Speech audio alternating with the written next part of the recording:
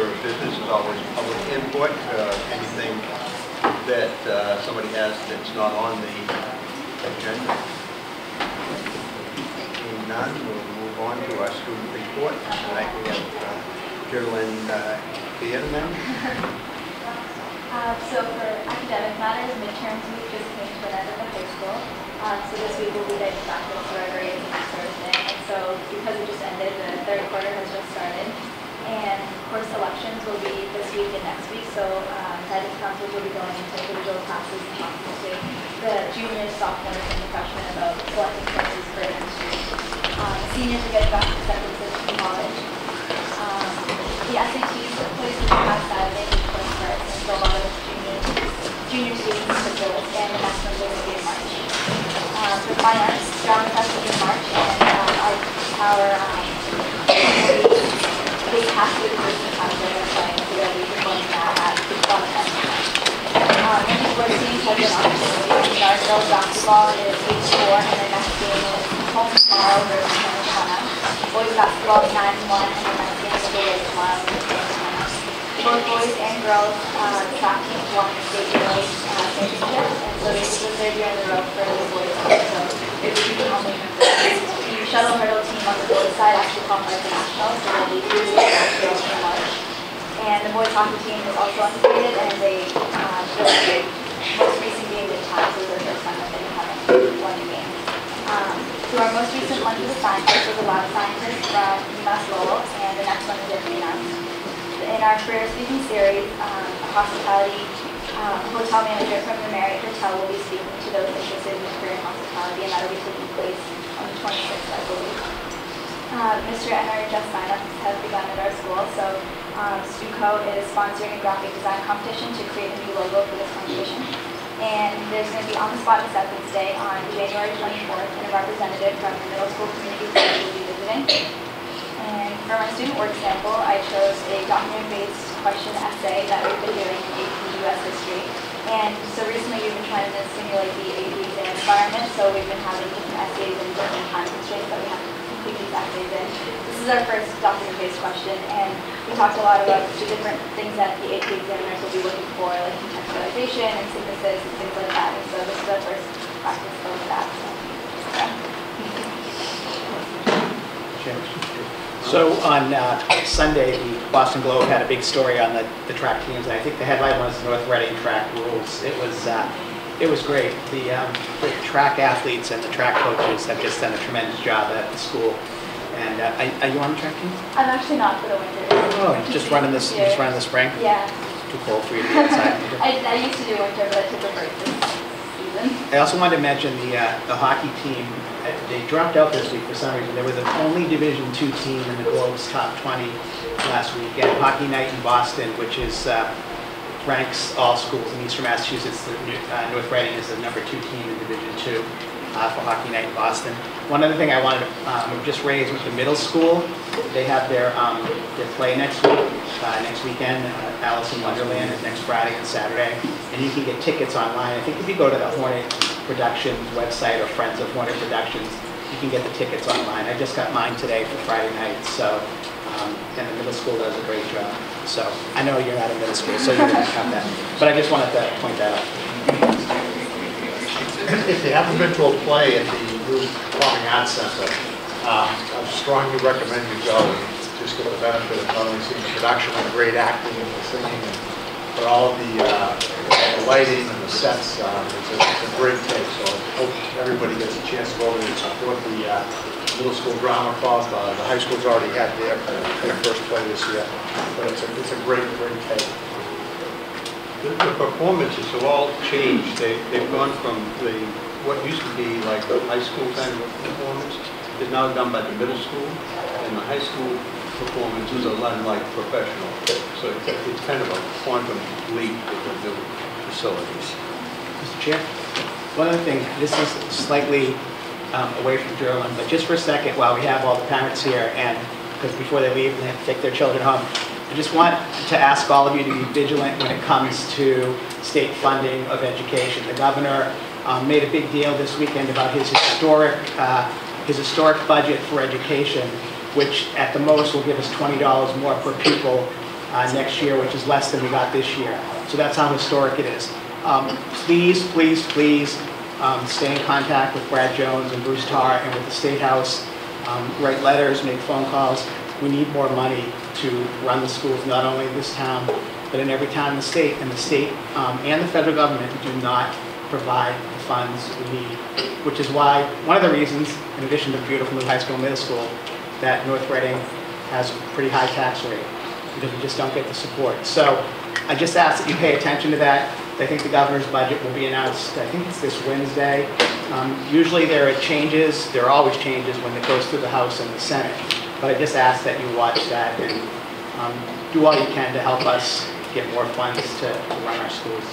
And as of right now, without being an alarmist, but it's public knowledge, we're looking at a potential $1 million deficit in our FY18 budget as we speak right now. So we have, that's the level services budget. So between now and June town meeting, we have to figure a way to close that gap. So I think, listen to what Mel's saying, and we need all the support that we can get.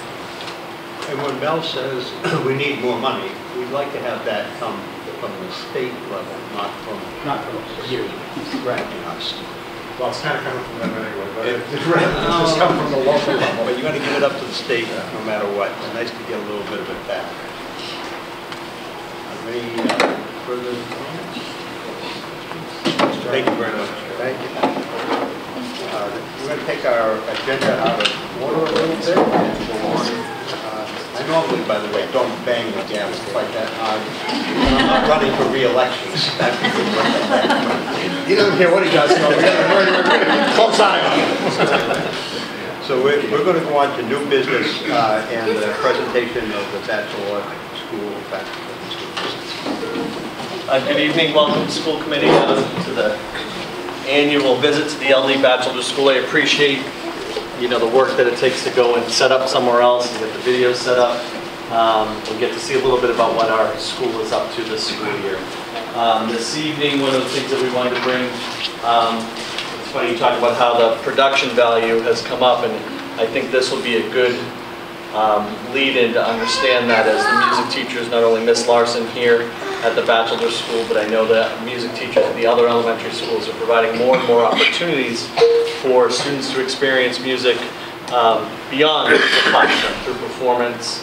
And so Miss Larson wanted to bring together some kids who were available to take time out of their busy schedules, away from their homework, some committed parents who got you here to support you, and they're going to share. So can we give a nice round of applause for Miss Larson?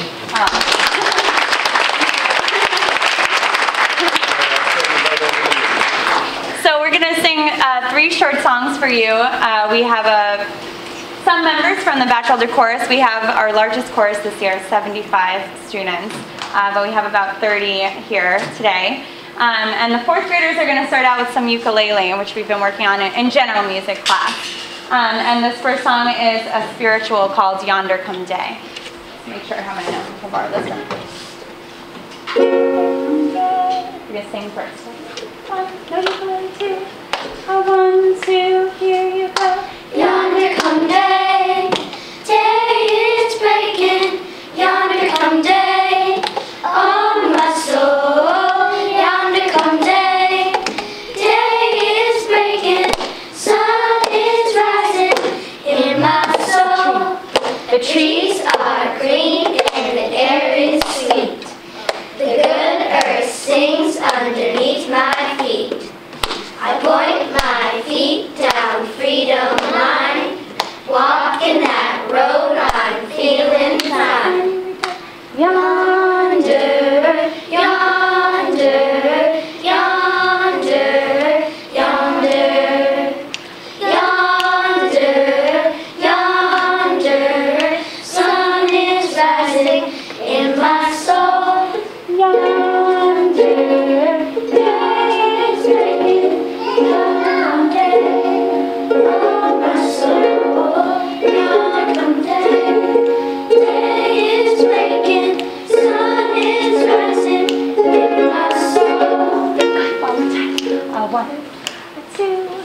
One, two, here you go. Yonder come day, day is breaking. Yonder come day, on my soul. Yonder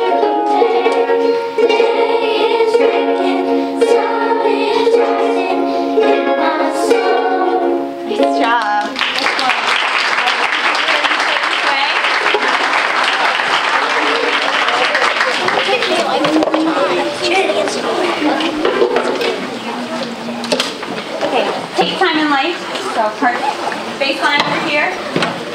Quickly zip this up. Come over here. Hold on. For my first.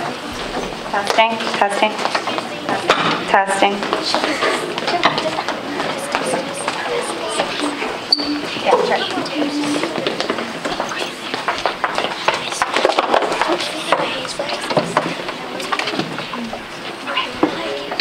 So this next song is a Liberian folk song called Take Time in Life. And they're singing in 3-part a cappella, which is actually very impressive for elementary schoolers. And this song features a lot of our soloists here.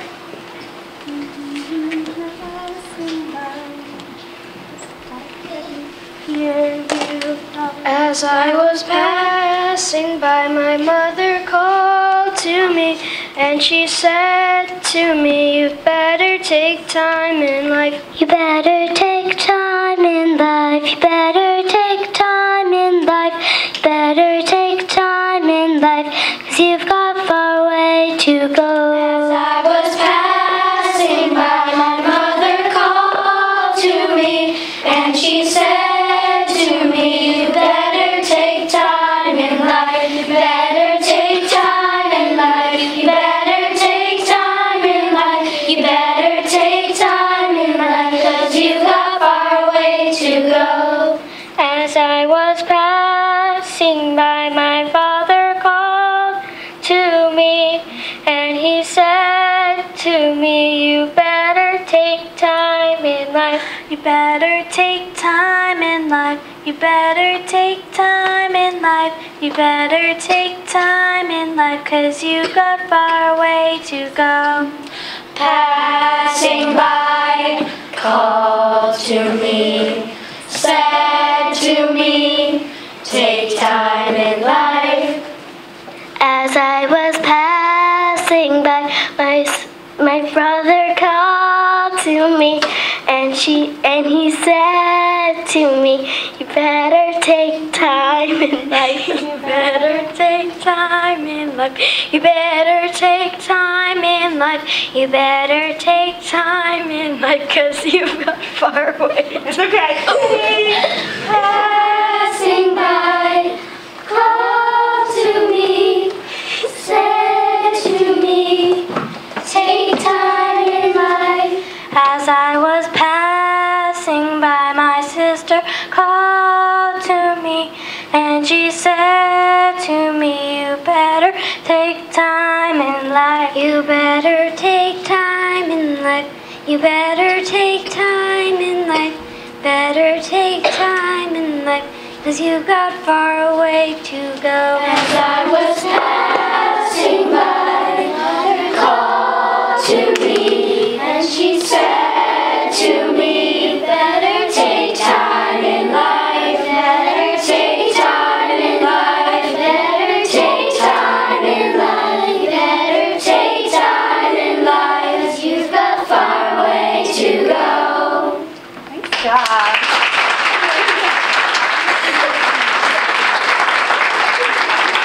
I asked Alyssa to do that solo 5 minutes ago, which is why we were a little giggling. Can we switch for one candle? We have one more for you. So if you're singing part 2, make sure you're on this side. Part 1, make sure you're on this side. Okay.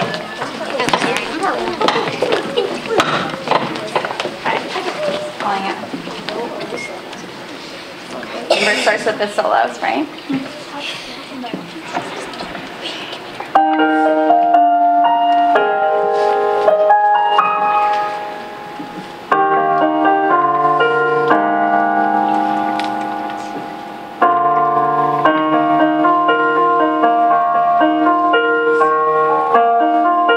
Burning clear throughout the night.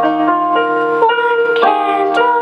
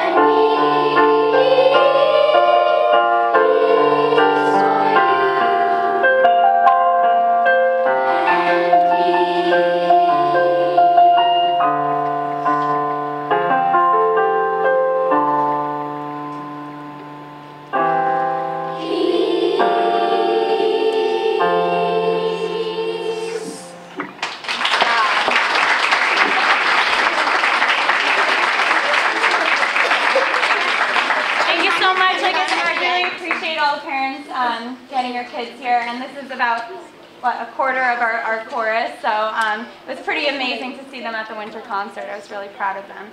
And I also want to really thank the Batchelder Parents Organization for buying us those ukuleles 2 years ago. They've been such a wonderful asset to my curriculum, and we love them. So thank you so much. Thank you, students. We're going to wait here until the others. You want us to sit on the risers until the other students are done? Okay, we're going to sit until the fourth grade speakers are off. Yeah. Boys and girls, excellent jump. I'll tell you, I've been to all the concerts, and that was like going to a jazz house. You know, you get so close and you get to hear their voices so well. It was excellent. Thank you. I just want to ask a question. The ukulele lessons, are they after school? Are they during the day? No, you can. Yeah, so we do that in general music. So when they come to music twice a week, we do a mixture of a lot of things. You know, world music, ukulele, recorder, keyboards in 5th grade. So lots of singing. I don't want to show my prejudice here, but I prefer the ukulele over the recorder. Yeah, maybe some of the parents do too, but we have very good recorder players here at LD Batchelder. I think one of the greatest stress that we have when you come here every year is to decide what to share with you. And we try to get all over the curriculum with the performing arts, the fine arts, but then we also like to take time to get you up to speed on what some of the academics in the curriculum is. So today I have Miss Johnson and Miss Hewitt, 4th grade classroom teachers, and Miss Lindsay, a digital learning specialist. We're going to share some of the things they've been working on in 4th grade. Hi, I'm Laura Johnson, 4th grade teacher here at the Batch. I'm one of 4 4th grade teachers, and as I said, I'm here with Mrs. Hewitt, one of my teammates. And the 4th graders tonight are going to share with you a little bit about how we integrate technology into our classroom and how we use it to enhance our curriculum.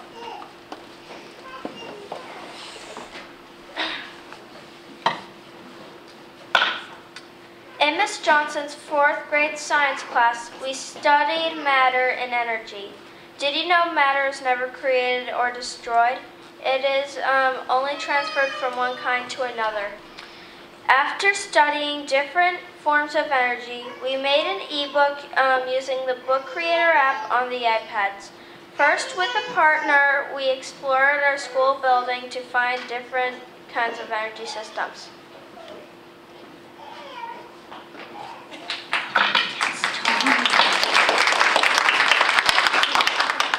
Once we decided on a system, we took a picture of it and imported it into our ebook. Next, we typed in what we had learned and observed about the system. We identified the types of energy being used and the different energy transfers that take place. Because we were using the iPads, we were then able to add narration to our ebook. It was fun hearing our voices. Here's a part of our energy system ebook. In science, we are learning about energy systems. Here are a few examples. I hope you learn more about energy systems from our movie. This computer is a current electrical system. This energy system was found in Mrs. Johnson's 4th grade class on the 4th floor. Current electricity is transferred and turned into heat, light energy, and when keys are typed, it is mechanical energy. This is Duncan G. And I'm Dawson Duffley. This is an energy system. It is an electric stapler. It is located in the computer lab office on the 3rd floor. It is plugged in. So it transfers current electricity to mechanical, then sound energy when it's being used. This is an energy system. It is a copying machine. It is located on the 4th floor in the copying room. The printer uses current electricity when it is plugged in. When the printer prints paper, it transfers current electricity to heat energy, Light energy, sound energy, and mechanical energy. This story is by Tyler Neri and Morgan Davis. So I teach science twice with my classroom and Mrs. Hewitt's classroom. We switched for science and social studies. So they each had a partner and made a slide in both classes and then got to present it. And then we got to email it home also so parents could see their hard work. All right.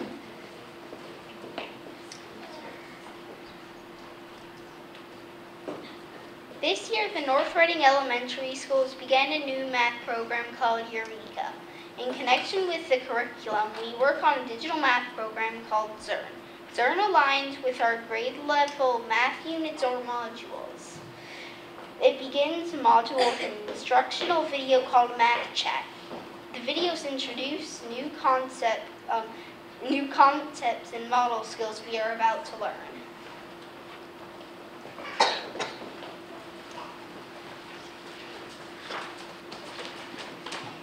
Then, it allows us to practice the skills and move at our own pace, giving us immediate feedback on our answers and problem solving. There are times when we do work in a corresponding notebook, and it also quizzes us on exact fluency. We can use Zern as a whole class or in small stations during our math block. We use it on the Chromebooks in our classrooms.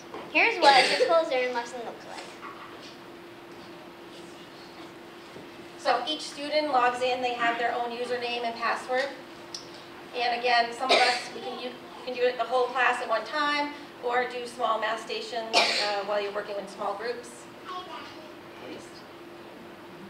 Okay. And each student also has their own set of headphones now in class so that they can listen to the videos as well. Did you ever wonder what happens to the area and perimeter of a rectangle if we make it twice as long? What about 3 times as long? What about 2 times as long and 3 times as wide? Today we're going to explore the relationship between area and perimeter and see if we can discover any patterns. All right, so that's a sample of what the math chat looks like in the beginning.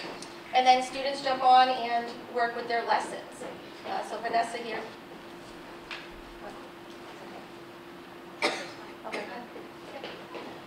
So Vanessa here is just going to show you where she is. One great thing about this program is the teachers can go in and set what module the student is working at, and it can be differentiated. So if some students didn't get everything in Module 1, you can keep them on Module 1 until they keep practicing. And go ahead, Vanessa. She'll just fill it in and show you how she does that. Gives you the immediate feedback here.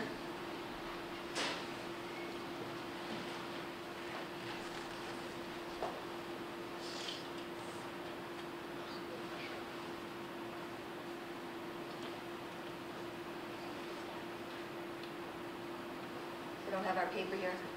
So 2 times length plus width, right?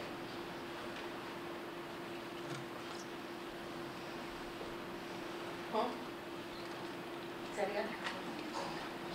Yes, so that's the forms of use. Okay, so what's length plus width? Length. Okay, good. And then the area is. Times width.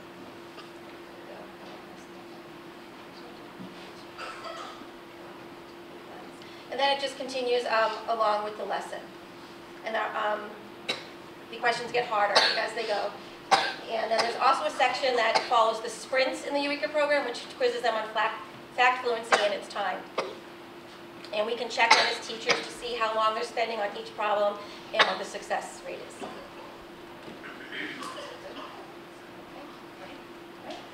And can my students who just spoke come up here real quick? I just want to give you a comment. All right, so this is Carly Hudson, who spoke earlier, Alana Hannon, Dawson Duffley, and Nessa Steinmeier.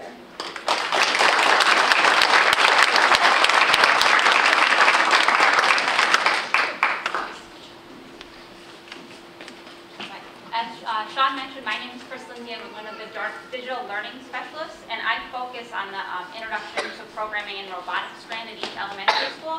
And last year, if you were here, you hopefully remember we had the first graders on the floor with the B-bots, and that's how we introduced the youngest students to programming and robotics. And then once they have this foundation, the 2nd and 3rd graders use an iPad app called Scratch Junior that was developed by MIT faculty, and we showed that last year as well with the students made a Scratch Junior project programming characters to share what they've learned about planets.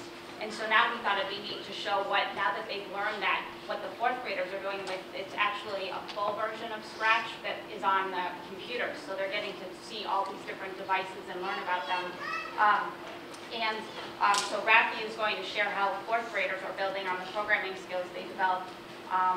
And we want you to just sort of see all the programming that went into it. So right from here, you can see all that he's done, and he's going to do his intro. This fall, our digital learning time was spent creating a project that was connected to our social studies curriculum. We brought a state poster project into the 21st century by using the Scratch programming software to share what we learned about one of the states. We used the library databases and books to research our assigned state during digital learning and social studies time. We then learned how to program in Scratch and used the blocks in this program to have characters or sprites move and share information about the state. As you will see, a lot of programming went into this project. Here is my Scratch project about the state of Kentucky.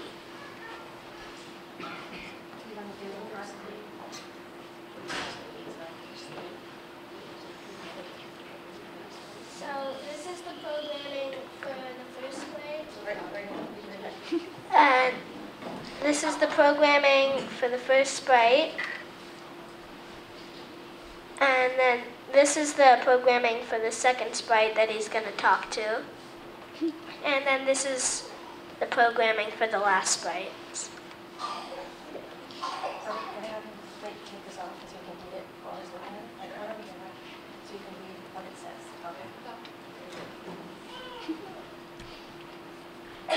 Hello, I am Matt Bevin, the state governor of Kentucky, or the Bluegrass State. Kentucky is located in the southeast region of the United States. Frankfort is the capital city of Kentucky, but is not big at all compared to its other cities like Louisville. Kentucky borders Indiana and Ohio to the north, Tennessee to the south, Virginia and West Virginia to the east, and Missouri and Illinois to the west. Hi, Matt. Hi, welcome to the beautiful Appalachian Plateaus, overlooking the Appalachian Mountains. Wow, it's beautiful. Can you tell me more about it? Well, the Appalachian Mountains range is famous and stretches across most of the southeast. It is one of the most beautiful sights in all of Kentucky. No doubt about that. I have to leave, for I have much to show and not much time. Good to meet you. Goodbye. Oh wow, that was gorgeous. Hi Matt, it is I, Daniel Booney. How are you? Hi Daniel, tell the people where we are. This is the trail that I used to lead settlers into Kentucky. This is now a historic and national park of the United States. It is called the Cumberland Gap. It is beautiful. How long did you spend traveling this trail? Well, it took about 25 years since Thomas Walker first entered the trail until I founded Boonesboro. Well, thank you for your time, Daniel, but I must leave. Goodbye, Daniel. This is the Kentucky Derby. It is held once every year here in Kentucky. The Kentucky Derby is the most famous horse race in the world. It hosts riders from all over the world. The Derby attracts many people and has been held for more than 50 years. If you are looking for something to do in Kentucky, definitely take the Kentucky Derby into consideration. Well, I hope you liked Kentucky, and until next time, I am Matt Bevin.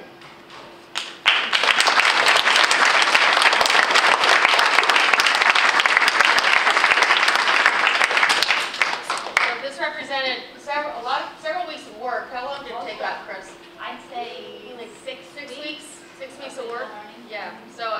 Rafi did a fabulous job, and then some social studies to do as well. Did a fabulous job, so it's Rafi's over.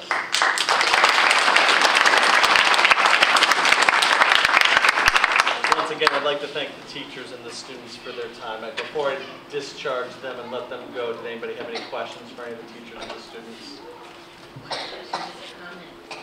All of the children were very composed. I remember being that, wasn't that long ago, but being young like them, my voice would quiver, and they had such good control. Their voices were beautiful, great posture, eye contact. It was very impressive. Thank you. Thank you, guys. Thank you. For taking the Thank break. you, boys and girls.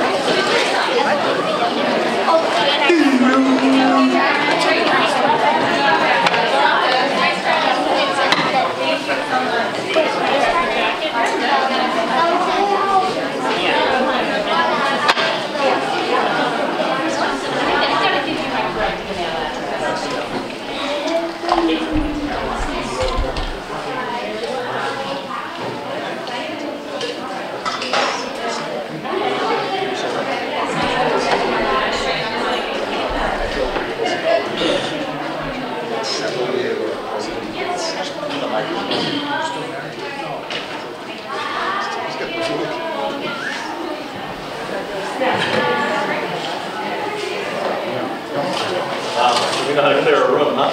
Yeah. Where'd everybody go? We do realize that this is really something that we do in this town. I know you, Scott. Who are you and why are you standing? Oh, she's next. Oh, okay. Who are you? I can't imagine anybody staying. Well, we're not broadcast live tonight, so there will be a bigger crowd because of the demand, the ratings are high. The ratings, The people are here tonight to see us live. But this is truly something that we do very well in this town. And just for that reason, you end up by getting these kids older. We see the high school kids come through, and they have no fear of getting up and performing. It really is true. Talking. But you know what? You're right. This is a good byproduct of going to good schools. This is another good reason to do it. But kids get good speakers. This is a 21st He was century. outstanding. It was great.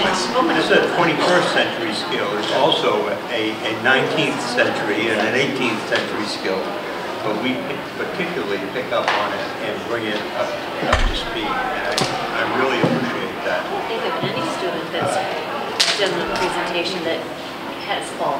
Clearly it shows that they're getting practice during the school day, doing that type of thing, whether it's in the classroom or in a school-wide meeting, because I doubt this is the first time you've done that. Right. I mean, I'm going way back, but I can't recall given the opportunity to get up and speak on the forum in front of a crowd. I can't even remember. I'll tell you one thing, and I didn't want to go into the parents here, but for some sick reason, I was watching a 2007 school committee meeting the other night. You got problems. Mel, you got problems. That was the year. That was the year when we cut all band at the middle and high school. Oh, yeah. We cut almost all music completely. When Dr. Troutman came to us and we had no money, the override failed, and none of this stuff would be happening if we were still in that situation. And that's why I brought up tonight about the money for the budget, because we just can't go back. There are a lot of school districts in this state that don't have the music program that we have in our school system. Music and art, too. Exactly, and art too, right. Get an art. And we need to continue to invest in those areas so we have fully educated, multidimensional students that graduate from our school system. The multidimensional is part of the 21st century skill set. Correct. Because we don't know what the skills are going to be needed. Well, don't know what the jobs are 10 years or 15 years from now. But we do know what the skill sets are. That's right. And they're always the same. I think we've only started to recently recover from those cuts. Yes. We really do. It's Even taken a the while. band is just starting to get bigger at the high school. 9 years. It it has. I mean, the band was down to about 9 or 10 people, and students at one point, I think there were a couple years, we hardly even, I don't know if we even had a band. It was very because we small. didn't have Yeah, students. we Just recently getting back. started to rebound the last couple of years. Right. You're right. So continuing on to this, I'm going to ask, is Leah my host? I hope I did that right. I'm from the Drug Free Communities Grant Project Coordinator.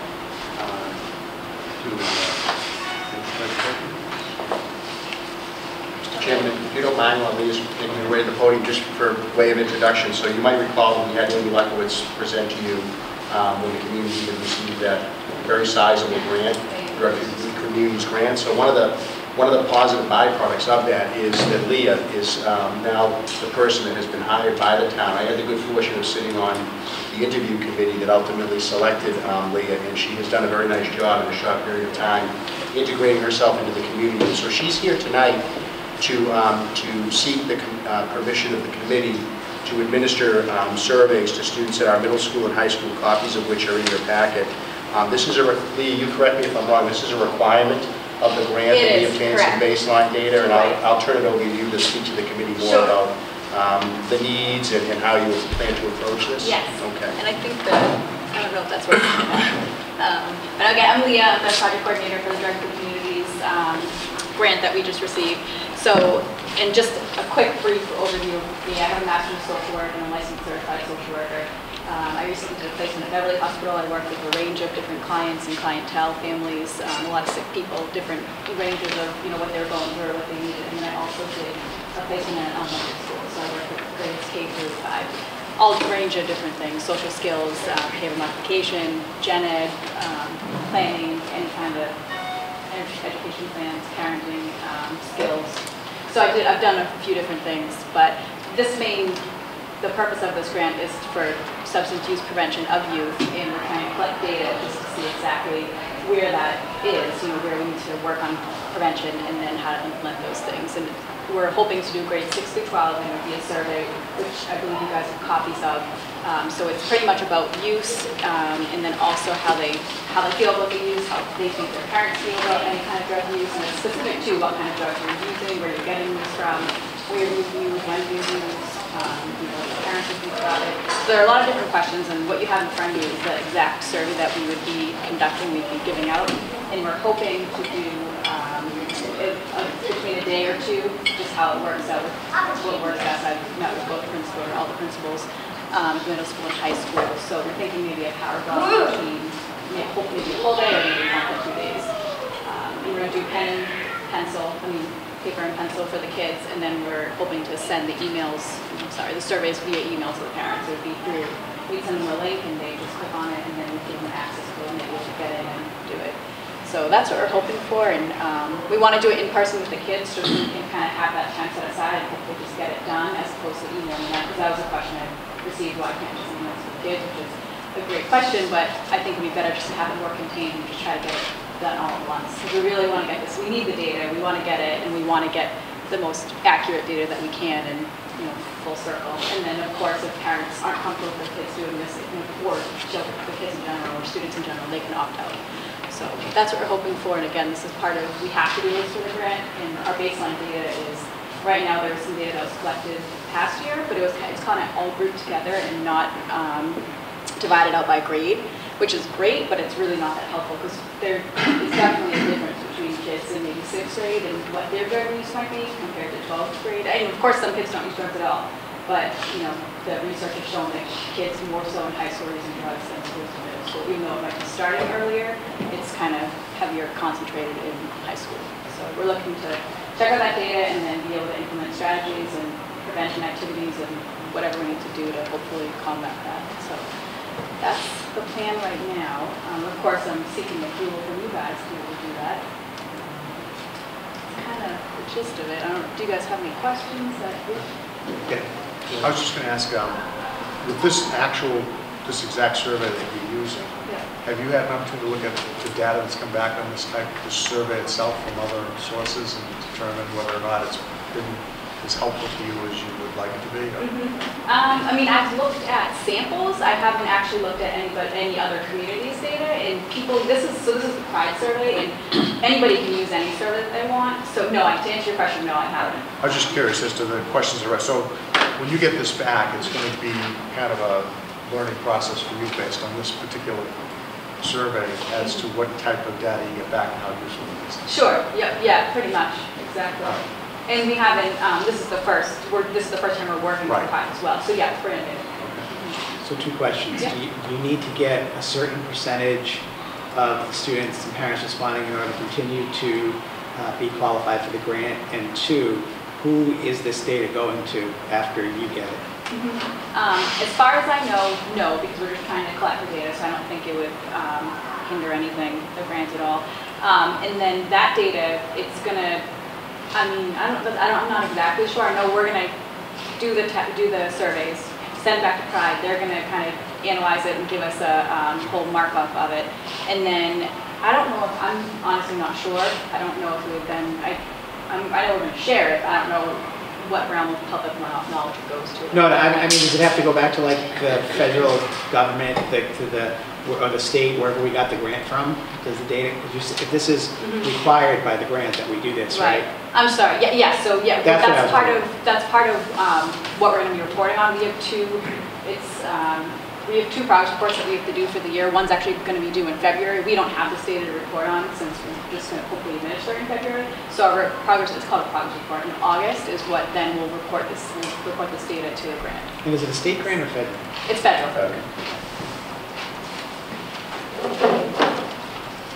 There are questions that a student can ignore or not answer. Yep. Yeah. And that doesn't necessarily invalidate. I mean, we hope that they would answer them, just because we're trying to get the most valid data. But yes, I mean, of course, there's always data that might not be relevant or skewed. And how in terms of the opt-out, will we notify parents? Will we notify parents first that your student's going to be asked to take this survey, and you have the option of opting out? Will that be made clear up front?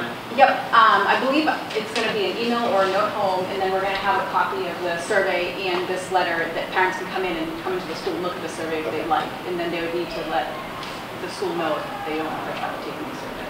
And then of course the child can say, I don't want to do it that day. Does the child have to have the parents' permission to opt out? Well, I think it would be like in the school if they're. I would say no. If they're going to sit down during power block and don't want to do it, I would say that's their choice. But if the parents don't want to be doing it, the parent would be right to make that decision. Any other questions? What's the time frame for doing it? To administer it, or we're hoping to do it in February. And then the turnaround, I think hopefully we get it back within a month or 2 or less than that. It is, and we have to order the surveys too, which usually we're supposed to order them about 2 weeks in advance of when we want to administer them. So as it is right now, I mean, the earliest we could do it maybe mid-February, if that. So we're just in for February in general. Again, I might have missed this, but is this is being offered to every student in grade 6 to 12? Exactly. Yep. Every student. Yep. And you're going to encourage students to take it, to encourage parents to do it? Yes, yeah, we're going to hope that they're going to. It's optional, of course, but yeah, because it would really help our data and the grant and the information that we can gain. So. You tell them that a federal grant is involved. We need the money. Yeah. I think it's good. Look at it. It's fairly comprehensive. Are there any other questions? A motion to vote on doing this?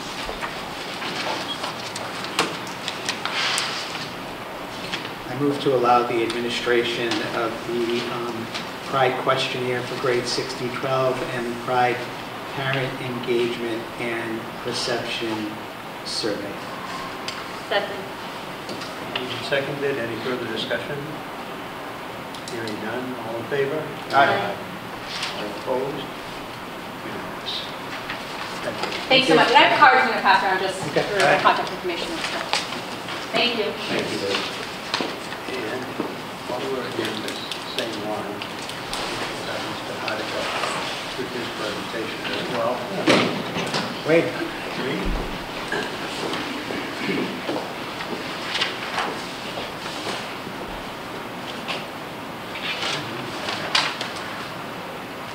You sit over here. Get his toolbox. Have to bring something. That's right, it will be disappointed, you know that. Thank you for the invitation. It's my annual State of the Buildings report. I don't sing and I don't dance, but I'd like to think I'm the voice of the buildings. That was manipulative in my report. Right? Okay, you probably have this, but we have 19 full-time employees. There's 8 at the high school, 3 day people, and 5 in the afternoon. The hours at all schools are 6:30 a.m. or 6 a.m. till 10 p.m. There's 3 at this school, 1 day person, 2 in the night, 2 at the hood and 2 at the little, and 2 employees that are 7D van drivers, so multiple tasks. That's our 15 custodians, 2 grounds maintenance workers, and the 2 van drivers. That's our 19 employees. We replaced 2 employees about a year ago, actually. Chet Spinney retired, and Julie Spur and I took a job as the building superintendent of the town, which is pretty impressive. We have a 1-year probationary period. Paul Sonia took over a grounds position, and Dan Fowler took over a second shift position at the high school. 1 year probation, now they're full-time employees. The statistical part of it, it's a little dry, but if you did this before, it's generally 28 to 32,000 square feet per person per day for. It's not hospital clean, but it's good school cleaning. I've done some research on this. We're pretty close to that. We have made some changes over the years, and with some input from Ron and Mike. We made some changes a year ago, and we're still shaking it out. We're a little tight on maintenance, but we make it work.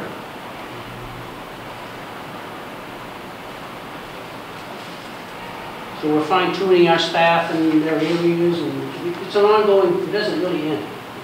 We have a lot of people we fill in for, they're out on vacation, or sick, or bereavement, or any other reasons, we find a way to do our work.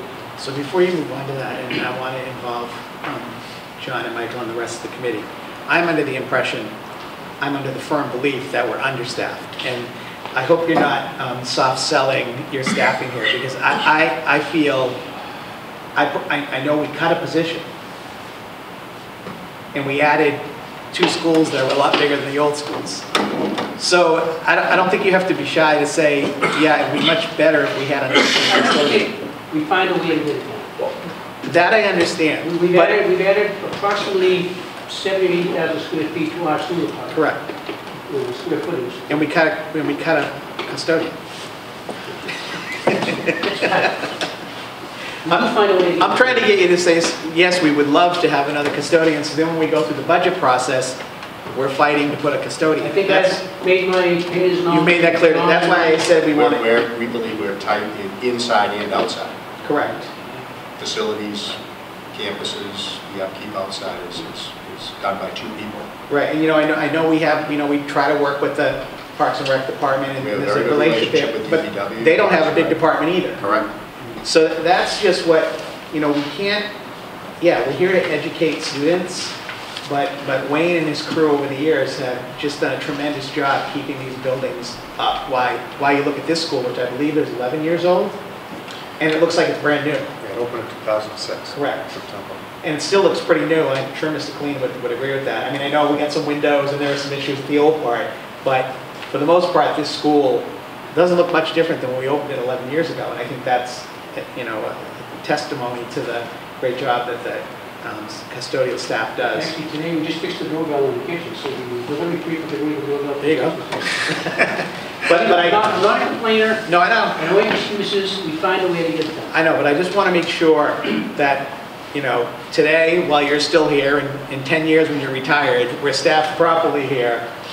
So I just hope that that's going to be reflected in the budget presentation. I can assure you that it will be. Thank you.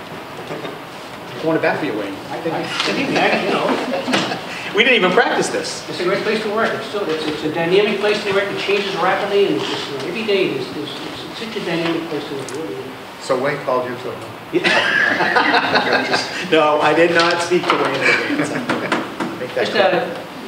some of the, I guess maybe the more drier stuff. The town's the awards program, we've been very successful with grants and pursuing any number of things over and above our budget. My report lists several things we've been successful in obtaining. Roof inspection program, asbestos safety awareness training for heat loss camera, septic system preventive maintenance program, air quality testing, and combustible gas detection program. We have a new van. We replaced if we replace a van, we move it down, move it down. Now the van we have a spare 7D van, and one of the other vans that moved down to full-time for food service. It's not 7D rated, but it will pass state inspection. We pretty much use it until the year out. In the little school, this past summer, we roofed about 3/4 with 38,000 square feet of the little school roof with a state-of-the-art called SBS built-up roofing with a 20-year warranty.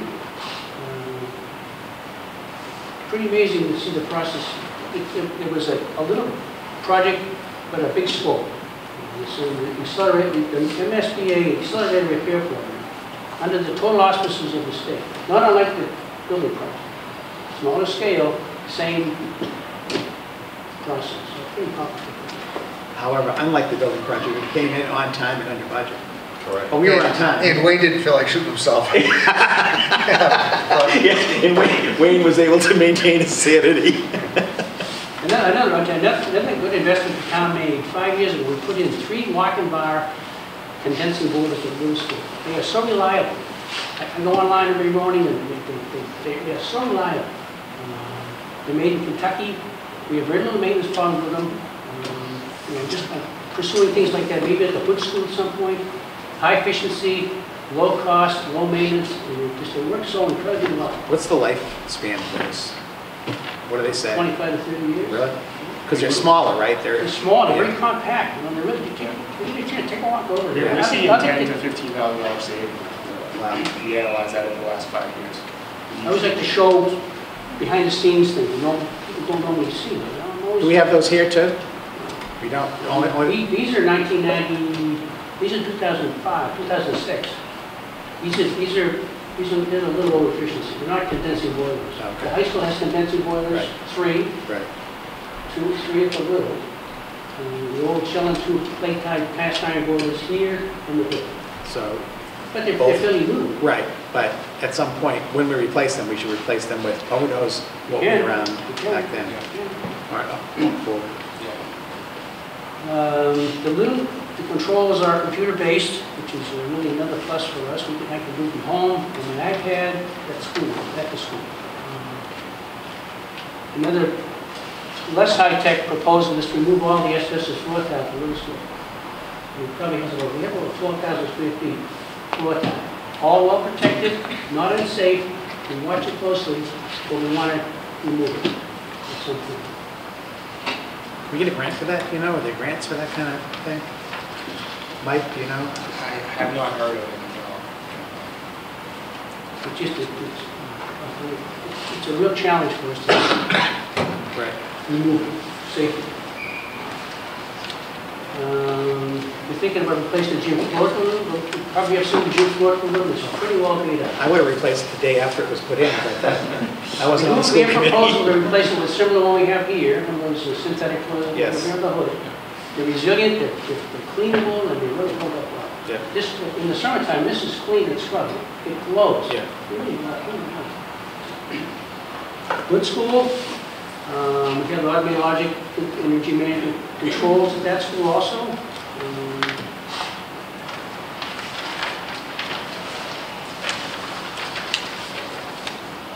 We have to upgrade the gym lights at some point.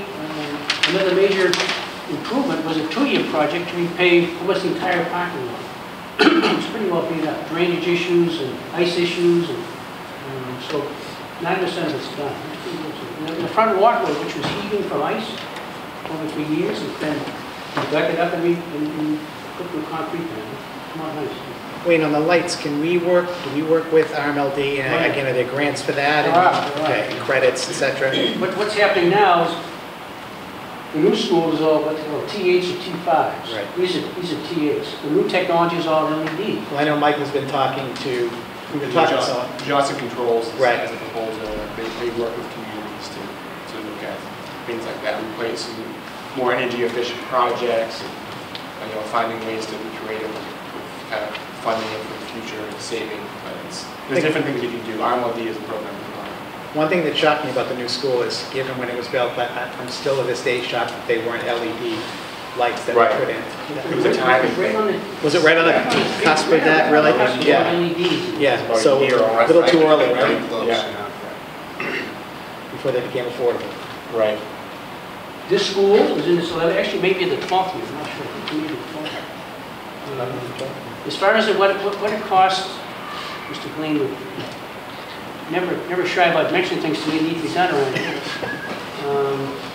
As far as the portion of our budget, it doesn't consume a lot of it. This is 88,000 square feet.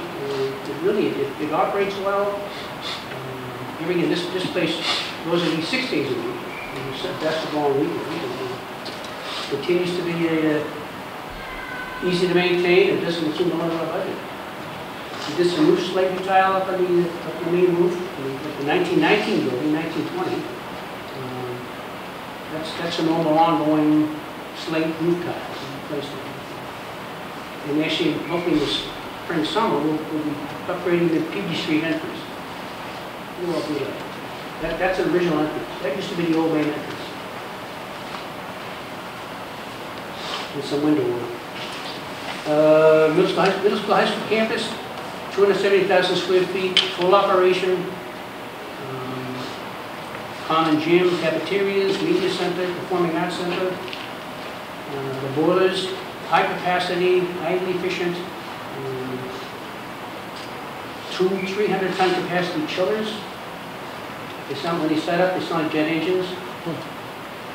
They're very high performance. We're still working out some issues with them, maintenance issues. We're still shaking things up. It's taking a while. Actually, the school is, what you understand, it's LEED Gold. It's pretty cool. Latest technological advances. Displacement ventilation. Back, I think, maybe in 2005, we were promoting the school, maybe a little later than that. Displacement ventilation, we had no idea what it was. Now we do. It wasn't air conditioning, it's conditioned air. Conditioned air. Oh, don't even stop. That was my favorite argument of all time at the school project. So a major part of that operation at school is the automated logic energy management system. It's very high tech.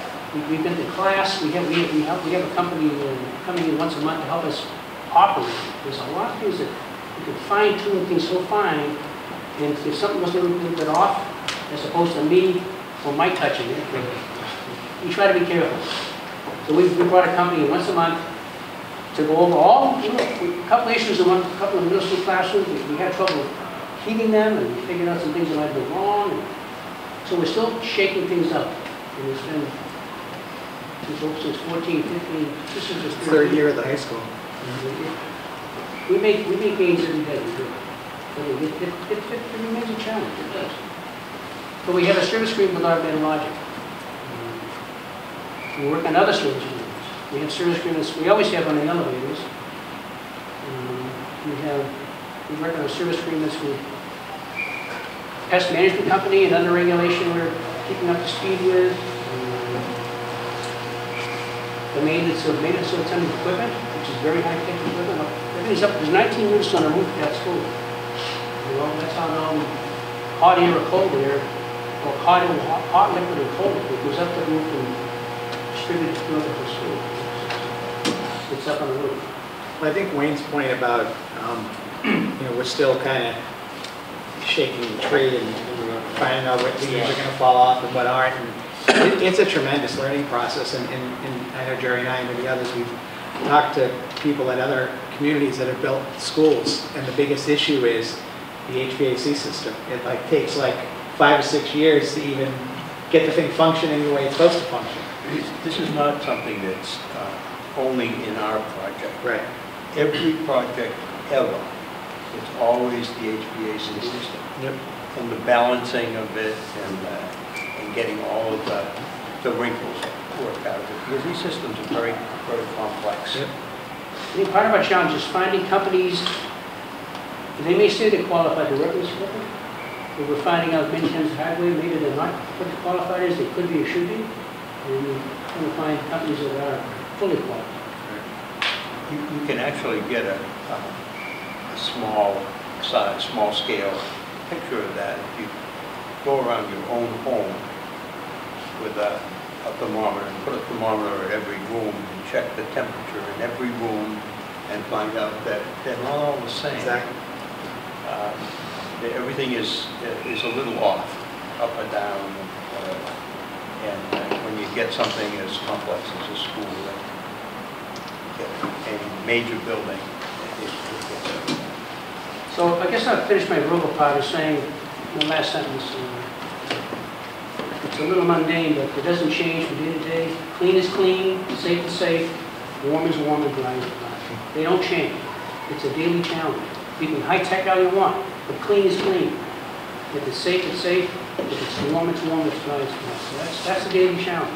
It doesn't go away. It doesn't change from year to year. It changes from season to season, maybe. It's always there.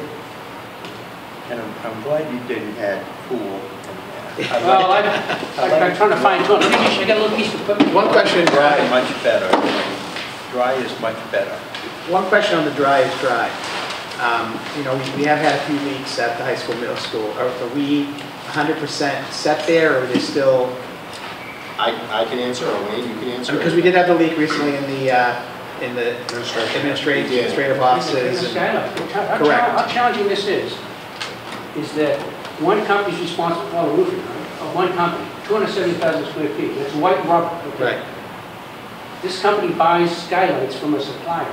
We mount them on the framework. We mount them on a roof. And we recently found that one of the skylights was leaking. It caused some damage inside the building. Right. On the floor. So there's some of this going on. Well, who's owned? The skylight guy owns it. But who put it on? Who covers it? We call them all, we do water tests. It's pretty, still within that framework of, it's not mine, it's yours. Right. But that's fixed, that area is fixed as far as we know?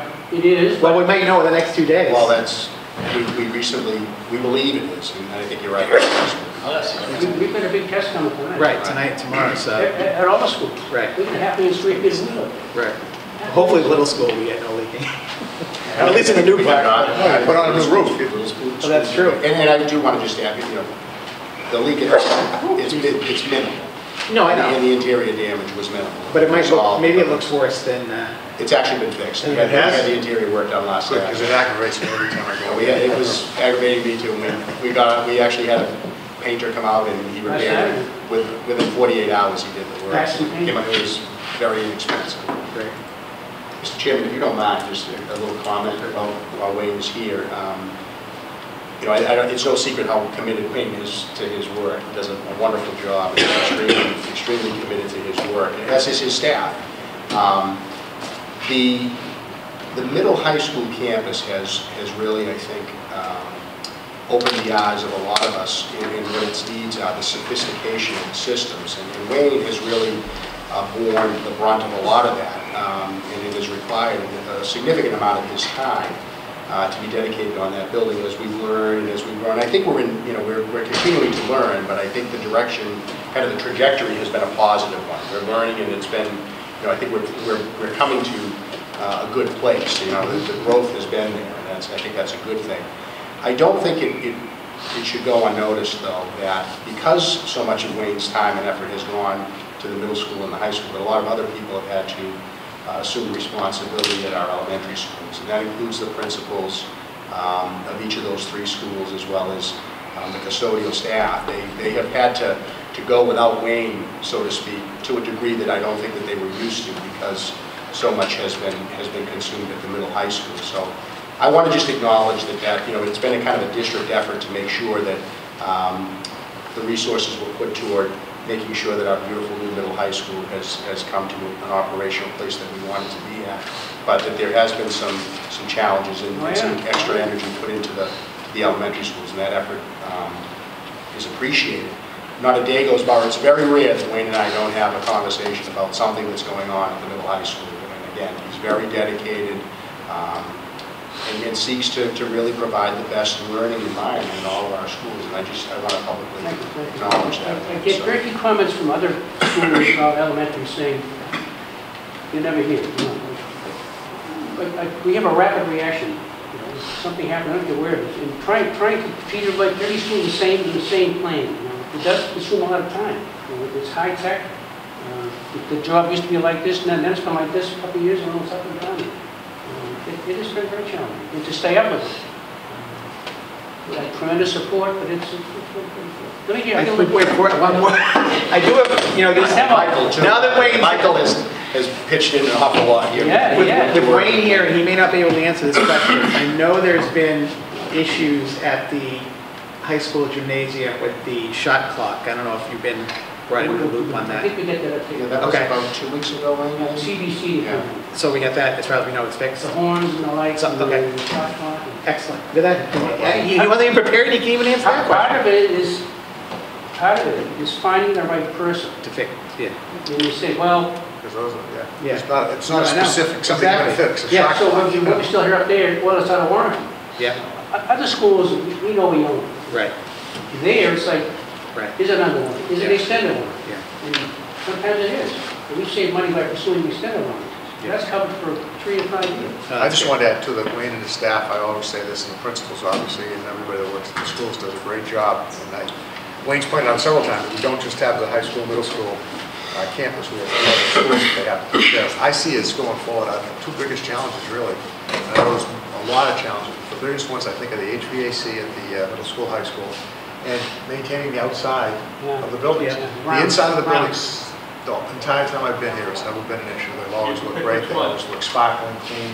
But the outside is a challenge. Well, those new fields we've added a tremendous amount of field space. I think, John, if you can continue to support Wayne and complement them with the outside services that we had last year, they did a tremendous job. They really did. And the problem is, I don't want to see it get to the point where it was at, that it was so bad that we had to come in and make a major effort to get it to look good. You know what I'm saying?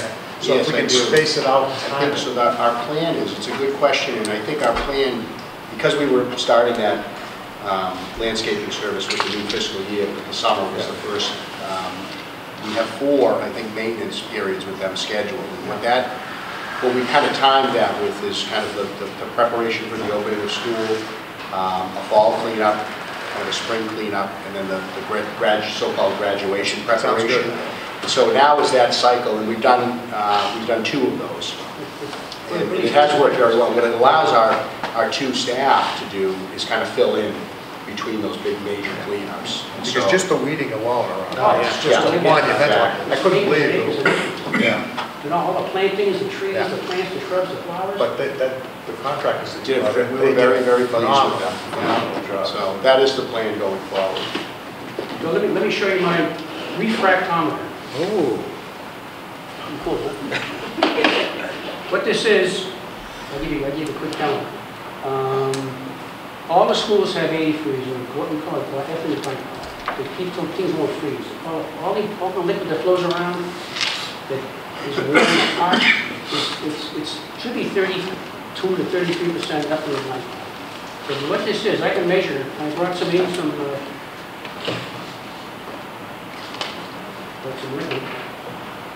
Is that vodka? Oh, no. It's not vodka. It's a different color. Tequila. Yeah, tequila, yeah. Yeah, a lot of Kentucky tonight. This is the liquid in all the piping, heating and cooling. What this will show is the strength of the antifreeze or glycol in the mixture. And I'll show you, hold it to the light.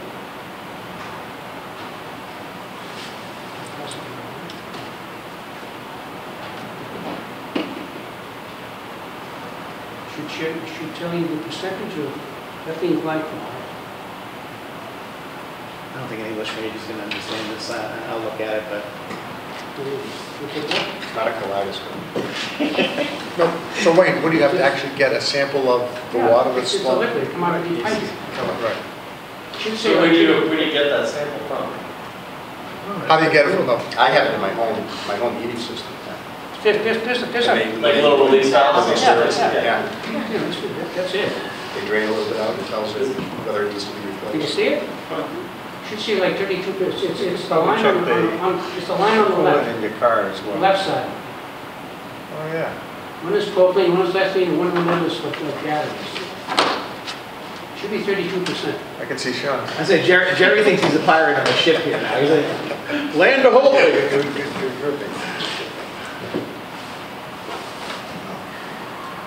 Open glasses.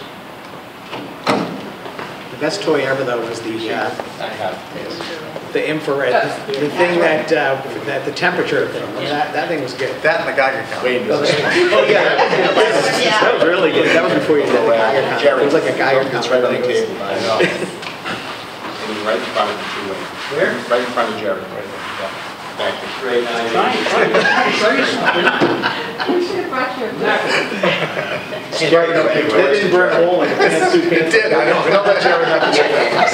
I like all the Yeah. Stop looking. So the specification says 32% is. Excellent. And was that purchased through the grants or no? Because I know a lot of times you bring things that you got through the grants from the MI. As we save that money. Yeah, that's excellent. So he says, what's the percentage of the antifreeze in your heating and cooling? How often do you test that? Once a month. It should stay like that for a long time. Yeah. Questions, comments? Oh, good Great job. job. Man. Good job. Very much. I always come, and no one ever asked me any questions. Well, I asked you a million during the thing. You answered them all. You even answered the shot clock question. And Wayne, it's nice to see you appear to be so calm and relaxed. I haven't seen you calm and relaxed in a couple of years. It's the glycol. Are you on that? Are you drinking the glycol? I didn't think I could do the day. He's down about a quart. It's not good to drink one. No. It'll kill you. You seem very calm. It'll kill you. Yes. Anything else? No. Thanks, Wayne. Good Really job. appreciate it. It's a great, it continues, I've been here 18 years, it continues to be a great district. It's dynamic, it changes so quickly, and staying up with it, it just it energizes you, really does. Good. Good. It's good to see you still maintaining that enthusiasm. Thank you very much. Years and it'll all be over. Thanks a lot. Thanks, Wayne. Well, I think we'll go back to regular form here and to continued business and SBA, SSPC update.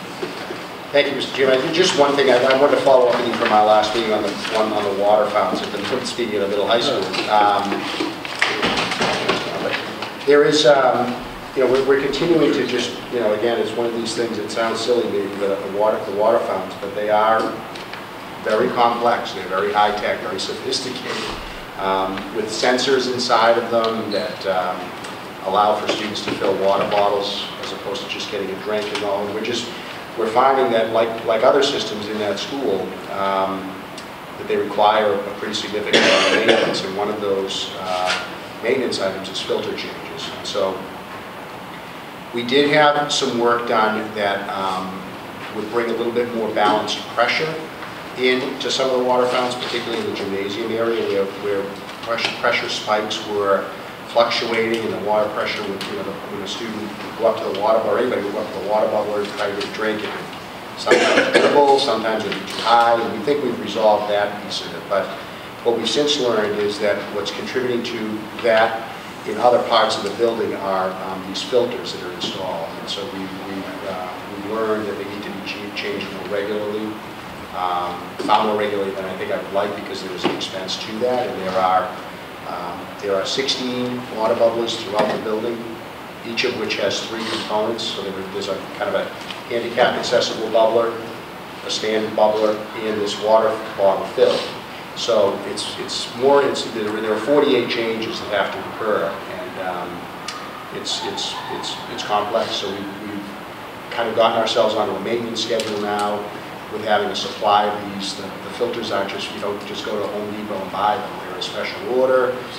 I've asked Wayne and Mike Parra to kind of, when we now get this next shipment in, which is due any day now, it was actually supposed to be here last Thursday, but that we will have a kind of a reserve on hand so that we can kind of replenish that as we go. But we've been told that North Reading has particularly hard water, and because of that, it kind of, the filter, I guess the best way to describe it would be more rapidly, it needs to be changed more frequently because it's more rapidly absorbing some of the minerals that you might not if they had softer water.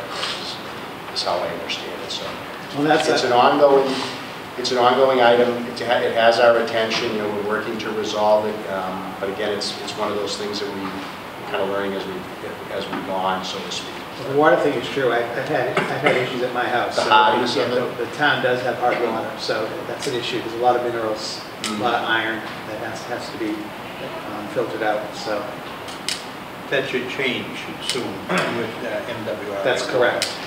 Have we That should help a lot. investigated the possibility of eliminating the filters? We did, and that did not work well for us. We did that actually quite early on, and what it did was, the filter, I believe, also helps to balance the pressure of the water coming in, and when it was out, when the filter was out, the pressure was too high, and that caused other complications. That was explored as kind of a cost savings option to not have the filter. We actually had a swimming lesson for people. All I can say, John, is, and this is just my recollection, and it's not documented. My recollection is that there was a problem with those water bubblers from day one. Yes. So all the business about filters and everything, that may be true, but I don't think they ever work right. Well, so to that point, I'm not so sure I disagree. And part of what I wrote in my report to you was that PMA representatives have been working with me, because I have documentation going back to at least September of 2015. I think before that. And you could be right. That I didn't exhaust an awful lot of time, but that was sufficient for PMA for me to be going back to September of 2015, identifying that I thought there was a problem with water bubblers. So they're working with me too, and with Gilbane. Yeah, I'm not so sure I disagree. In fact, I think I agree with you. I think that there is more to it than this. But we have an independent plumber now that's doing our work, contracted service, and I met with him last Wednesday. And he seems to think that this parts issue with the filters and all will, more regularly changing them will have a positive effect. Whether it's the solution, I just don't know. But there is still some non-function. As of today, there's no change today from what you folks knew on January 9th. They're not. Largely because the part, we haven't been able to, we ordered the parts right away, we just haven't received them. They were due to be in last Thursday, but as of this morning, they hadn't arrived. So once they come, the work can begin to have them all operate. That's the goal, obviously. But no, they're not. Nothing is different than it was 2 weeks ago. So those ones in the auxiliary gym are working? Yes, the ones in the auxiliary gym, the ones we had prior to they're still working. They're working. They're working the best in the building. Right. So, and that's all I have, Mr. Chairman. It just seems to me that since I drink the water and always have straight out of the tap without a filter, and I suspect you were saying that maybe we don't really need filters. Yeah, because Jerry made a good point, you might want to make it publicly. Drinking that water out of the tap, and you're only 38. He's 38 years old, and he's in Actually, The water's good. I'm a lot older than mother-in-law, but it has gotten considerably better. Yes. The water clippings to point in 2019, if all goes according to plan, we will have MWRA water, which is of much higher quality than we are. Which Yes. is as good as water As as you can anywhere. get in the country. Okay, well, thank you very much. You're welcome. Thank you. Next item on our agenda is a school trip, North Reading High School Travel Club. As at our last meeting, we've done some further investigation on that.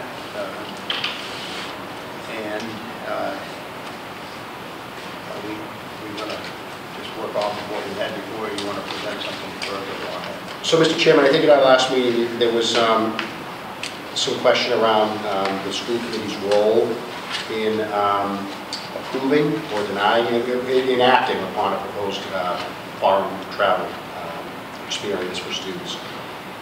And so I think between, Mrs. Kopke, I don't want to speak for you, but I think between your conversation with the representative from the Mass Association of School Committees and my reaching out to the school committee's attorney, I think their opinions seem to be somewhat in sync, that the school committee does, it's advised to take action, okay, to either approve or deny a trip proposal, but also to have an understanding that obviously there's a liability when we, I don't think that came as any surprise to anyone. I mean, there certainly is a liability for a day field trip, but we make sure that we have precautionary steps undertaken. And I think, with working with a third-party vendor like this trip does, as well as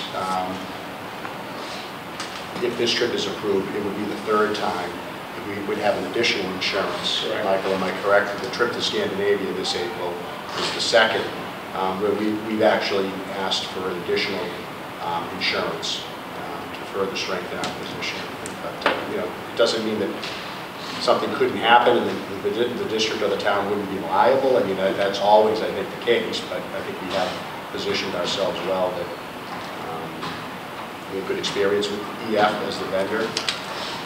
And I think the additional insurance, which Michael did a lot of work a couple of years ago with our town's insurance carrier, Maya, and it's on their recommendation, the policy we are now using. It was on their recommendation, correct? So, yeah. So I think that's the best information I have for you. It would be my preference, and quite honestly, I don't think I would come to you with a recommendation for a trip if the committee weren't going to act on it. I think it's appropriate action. The committee takes some sort of form of a vote, either to approve or deny. For purposes of discussion, I will make a motion to approve the high school trip to Chile for 2018. April 2018, for purposes of discussion. Seconded for the discussion. I have a little trepidation about this, but in speaking with Mr. Bernard and others, it's clear that even if we approve this tonight, if issues came up related to the potential safety of our students and staff and chaperones, we have the ability to cancel the trip. I also know that the company works closely with the State Department, EF. So I feel comfortable that if something were to happen between today and January of next year, that there is an opportunity for us. The trip could be canceled, postponed, and my understanding is those committed who've paid wouldn't lose their money, or at least lose all their money. Correct? Is that? Yeah. So I don't want to misrepresent, but I don't know off the top of my head what the reimbursement policy would be when students would forfeit whatever percentage or all of their fees, depending upon the time that we cancel. I know that there is a fee structure on that, and what so many days out and what that reimbursement is. I will tell you, quite candidly, that in the past, even when we endorsed these trips. And things have gone on in the world that have caused me concern. It was 2 years ago in France. Regardless of where we were traveling, it was just the fact that we were going to be sending students overseas. I remember distinctly having a conversation, pulling the advisors together and the high school principal at the time and saying, okay, what's the plan here? I'm getting a little, concerned about. And the advisors, Mr. Nosey being one of them that you met a couple of weeks ago, provided me with a view into what EF's response. They have a very, you mentioned they work with the State Department, they have a very good response plan. And I know this is a reality, you said your daughter has traveled, so she's experienced that. They have a very good plan in place if you're unfortunate that while they're traveling something were to occur of a nature that we don't need to discuss, but some sort of an emergency nature. So, I think it's fair to say to you that I would certainly, and I think it would go even beyond January, if I didn't like what was going on, I'd be going to the high school and saying, look, I really think we need to rethink this, or we at least need to talk about it, because I've done that already. And I also can tell you that in my peer group, often, every once in a while, I'll get an email like, has anybody endorsed a foreign travel trip? Like, what are you doing? Like, we'll ask each other, like, are you concerned about, are you taking any different actions based on something, an event that might have happened? And so that occurs too. So we kind of, talk to each other. So I would be very mindful of that, even up until the day we left, regardless, of what the reimbursement policy would be. That's something I'd figure that out. Well, and before parents sign up their children, they're going to know what the financial issues are. They know that, right? So it's a very. I'm more concerned with the safety. Yeah, I guess. Oh, absolutely. That's paramount. That's first. But so based on my discussion with you and other, I'm going to support the trip. As long as, because I know that the company is not going to just send, and we're not just going to send our kids off somewhere knowing that there might be an unsafe situation. Right. So I'm comfortable with that. The note that we got back from our council. Yes. There's a couple of lines here. You would want a contract with a third-party provider that has insurance provisions and indemnifications. Well, that was in the proposal that there would be that. Correct. But we are not doing the contracting.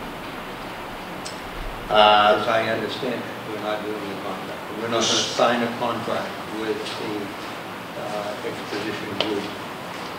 The contract, I believe, is between the student and the third-party vendor. But I really, I can't look you in the eye though and say I'm 100% certain that one of our chaperones hasn't signed something with EF. I'm not aware of that, but I don't believe so. And there's another line, make sure you have an agreement in place with appropriate protections in place and representations needed from the trip provider. That I know we have. I have those actually, as well as our own additional insurance. But we're not doing an agreement. The district is not signing a contract. No. I'm not, you're not. No. Correct. The district is not signing a contract. So if we approve this, are we becoming, in essence, this is an attorney type thing, are we becoming a party to it? And I think that in the event that we are not going to have a contract with the provider, that our policy on foreign travel allows for us to permit advertising for travel purposes within the established policy for distribution of information within the system. And I don't think I have any problem with allowing the advertising and allowing the distribution of information, but I do have a problem with our moving to approve the trip, especially with the information we got back from MASC,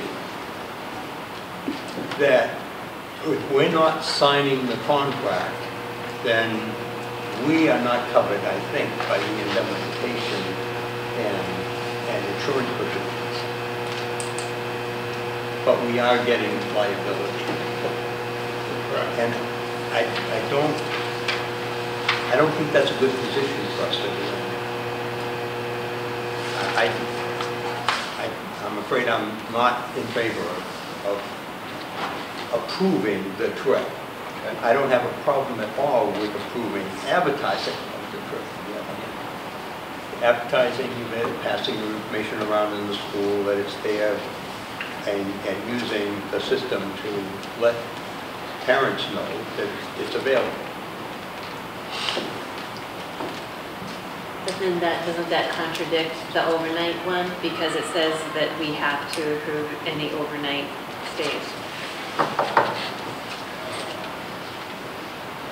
But the fact that we're going above and beyond to get this additional liability, then aren't we proving that we're accepting responsibility God forbid something does happen? That's what Liam has said.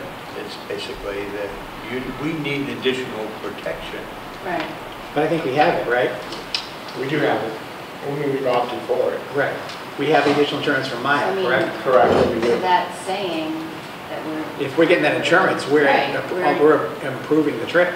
Right. By us getting that insurance, right? We're essentially approving the trip already. Well, I mean, we have it there whether we use it or put it, or not. It's there available to us. Right. So I mean, But if we're paying if there's for no it, trip, if the kids are paying for that additional insurance, then we've already said. Well, that's only happened for a trip you've approved. Correct. Right. Yeah. But going forward, Correct, yeah. That's an annual renewal, so you'd have time to revisit that. I think that the other provisions of late night, overnight trips, student travel, and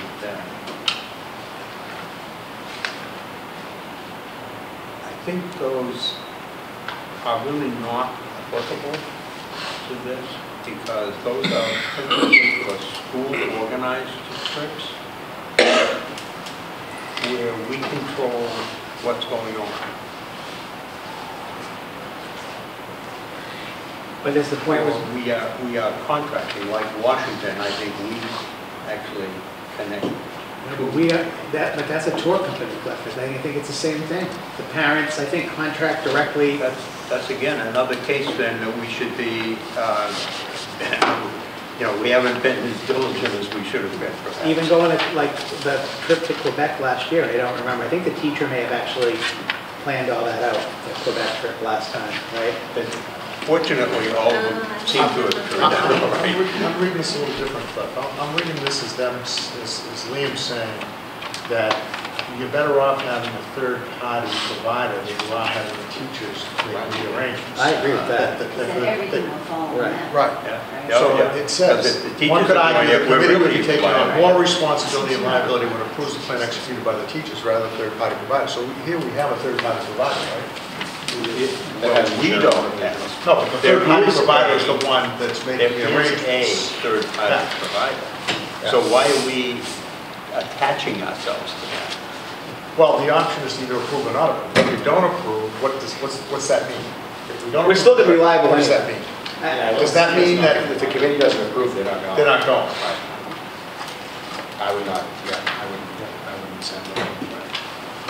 So, But then, then we're making a decision that we're not allowing any form of travel because, we have to follow suit. Or any overnight travel. So the Washington trip would have to be canceled. Right. you'd have to make different Or arrangements. even the hockey one that they go to. Well, no, that would make our own arrangements. Yeah, but still overnight. No, but what we're saying is, I think that would be this policy next one, Jay. Right.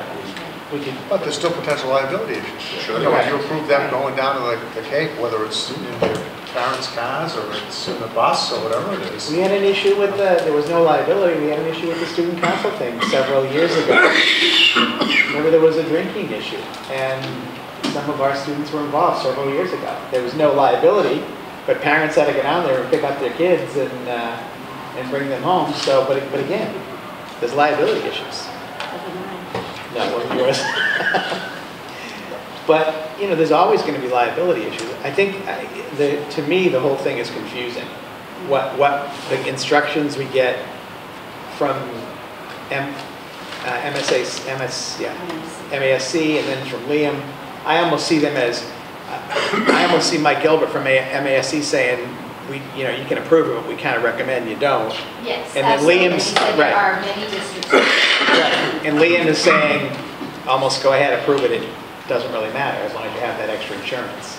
So it's like we're almost getting conflicting, Mike Gilbert saying that Like from Mike's perspective, he said, the minute you say yes and it's a formal vote, then we're saying that we support this. We're endorsing the trip. this. Well, see, the problem I have with Mike is that it sounded to me like his opinion was more directed at the potential conflict, and it's addressed in our policy, by the way. And I talked to him and that wasn't it. You sure? That wasn't it. Okay, because it's actually addressed in our policy about Yes. having, Because I said to him, I teachers. said, can you tell me exactly why you're saying that? He said, because the minute you say yes, you're endorsing it and there's liability. So I said, well, we are seeking other Well, the other option is there's no trip. Right. The other option is there's no trip. And I think we assume some liability on every trip that we have the kids take. It's not just you, it's, we know, I'm traveling, something will occur, our staff are there, and there's still no level of liability there, I still think we can. It could certainly be applied. It could certainly be applied if you have non-running teachers running the trip, taking the kids, whether we endorse it or don't endorse it. You can't always just, discharge liability. But see, this is the problem. Our foreign travel plan then has to be rewritten because it says we won't endorse the trip. And by voting on it, we're endorsing the trip, right? Well, the problem with the policy, Mel, is on JHFB. Yeah. What's the definition of a school-sponsored trip?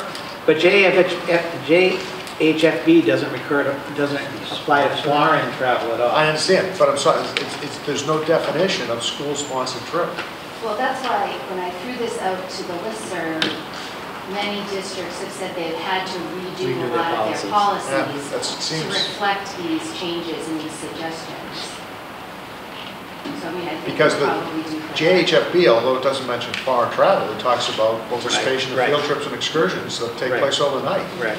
And again, there's no definition of what's a school-sponsored trip. But we specifically have a policy on foreign travel, JHFA, which says that we will not endorse, sponsor, or assume responsibility for any travel plan, but will permit advertising for travel purposes within already established policies for distribution of information. So the question is, by saying yes, approving it, are we endorsing it, or are we just approving it?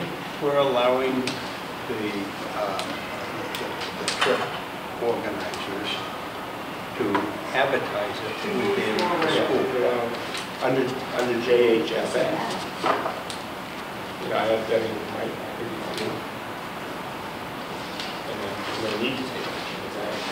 Yeah, I mean, that would be, if you're going to follow JHFA, it would be that no actions are required. Yeah.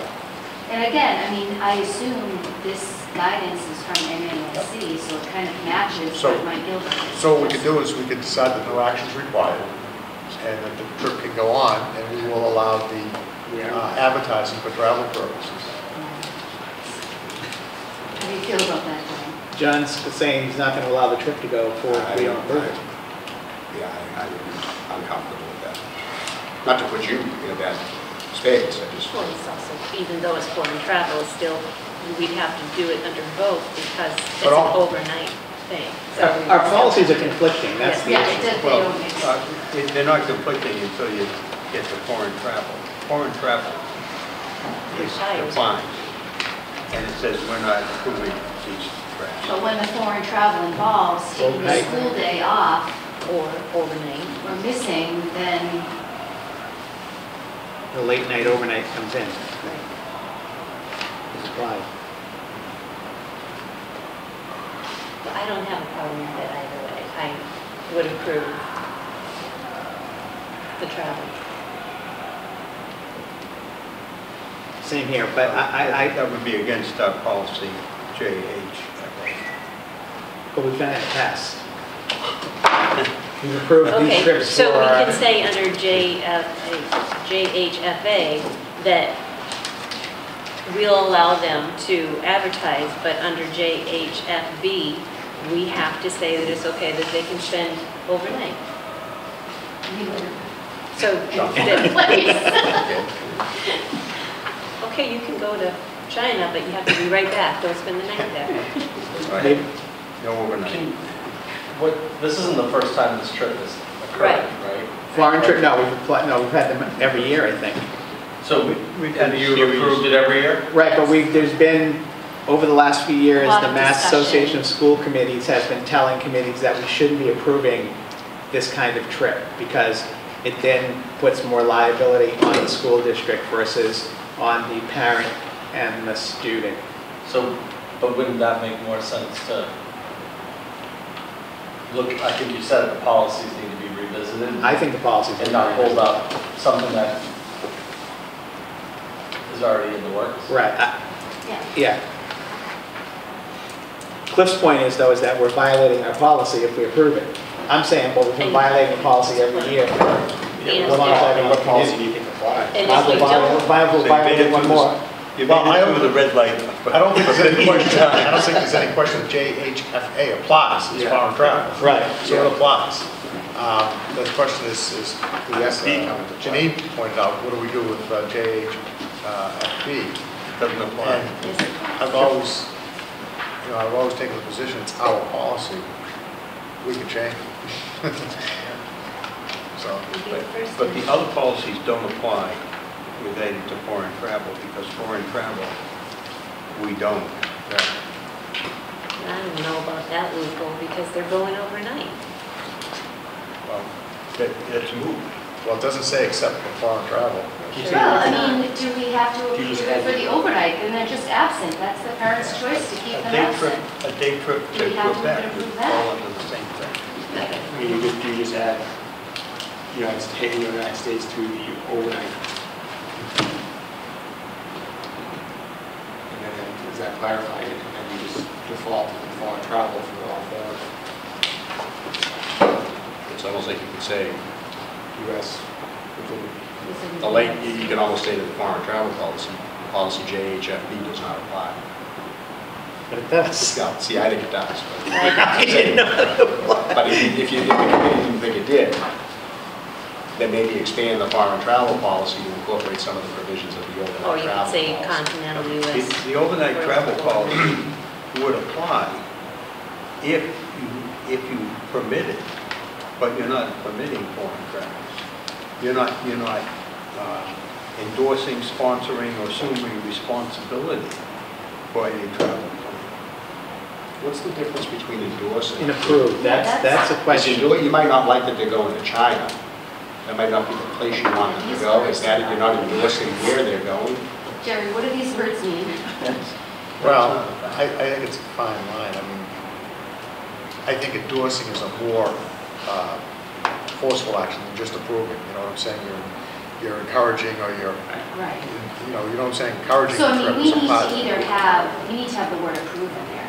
I think if we're not going to, it should say will not approve.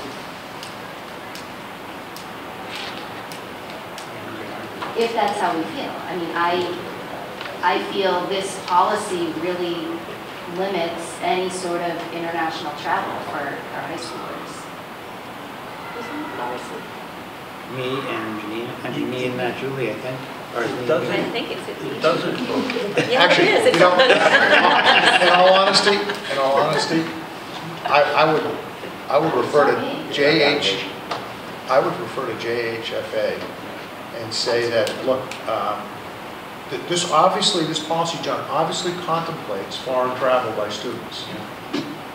But what it says is the school committee is not going to endorse, sponsor, or assume responsibility for any travel plan, but will permit advertising. So if basically we said, look, in reference to this policy, we're going to allow the trip, okay? We're not going to approve it, we're not going to endorse it, we're not going to sponsor it. And therefore, by us not approving it, then JHFB doesn't apply. Yeah, but John says he's not going to. Yeah, I'm just saying this, what John's option is. And the other simple thing would be to just approve it. And comply with the overnight policy. And review the policy Yeah. for future endeavors. if they did it completely within Because you know what? vacation period. Julie brings up a good point though. What? You could read this so that as long as we don't endorse it, sponsor, or assume it, doesn't mean we can't approve it. Well, so approve is to sanction officially. Right. To ratify, to confirm. Endorse is to support, to back, to give one's approval to. So endorse close. means to approve. It's so close. it's. But I think approval, it may be that we can approve this. It doesn't say that we have to, that we can't approve it. It says we're not going to endorse it, sponsor. Endorse it means to push it, to Right, get it, promote it. to promote it, Right. more or less. Whereas approving it is just saying, okay, we're going to allow it. We're allowing it to happen. Yeah. So I think we could allow it.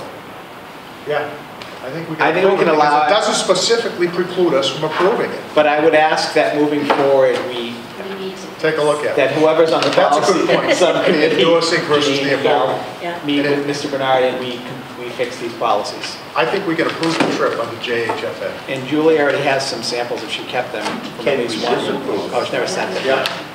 How can we disapprove it? I think you can. We can say no. If somebody wants to take a trip during vacation, you're going to keep Julie's family from going No, to Disney it's World? got nothing to do with Julie's family. It's got, if the school, if it's, there are school personnel involved in the trip, and we're looking at it as a, Yeah, go ahead and advertise, but if you pull your kid out, we don't want to know about it. But they're using the school dance. so I think we So can does approve that, it. yeah, but like, I'm going to pull out my daughter to go on a school trip. Don't say that in front of John. If you want to use semantics, Very important. if you want to use semantics, approve it under JHFA, and then require them to comply with JHFA. My motion is just to approve it, and that's, I'm Yep. sticking with my motion. I agree. And then throw it to that policy subcommittee, they Right. can deal with it. And the policy subcommittee needs to deal with this. Whoever Yeah, I it think is. if you like this, if you like the idea of foreign travel, but feel like your policy has some ambiguity, and you'd like to tighten it up, maybe that's the way to go. Who was on the policy committee in April 8th of 2013? Cliff was. And I suspect that It's right here in black and I white. was not the superintendent that day.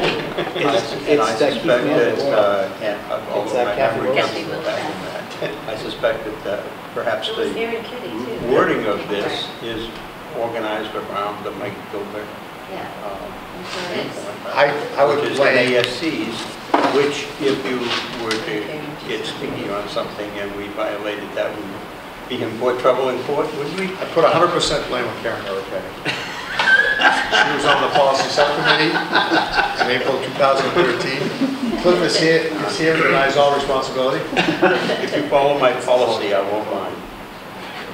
I'm with Mel, I'm gonna approve it, yeah. And make sure they comply with it. Is there any further discussion? We have a motion still? Yes. Motion by me and Janine seconded to approve. Any further discussion? All in favor? Aye. No. That was 1 against 4-1. Thank you.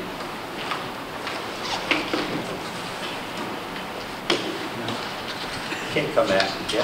That took more time. Jeez, look at Selectmen's meeting tonight. Yeah. All right. I'll get it. Next item on our agenda is the divorce school child care rates. Thank you very much. So in your packet this evening, we have a memorandum with some comparable data and some information about our school child care program. And essentially what's before you this evening is we kind of feel that it's time to look at the before-school child care rates that are being charged to families in need of the program. What we really have done is, analyze the projected revenue and the cost of this program, and what's kind of happened is the rates have not been increased or looked at for a number of years. I think it's going back to about 10 years before we have had an increase. And in that period of time, we've actually found it in most recent years becoming a little bit more increasingly difficult to make sure the revenue coming in from the program is covering all our direct costs. So essentially what our direct costs are is the staff that are involved in the program, the supervisors and so forth.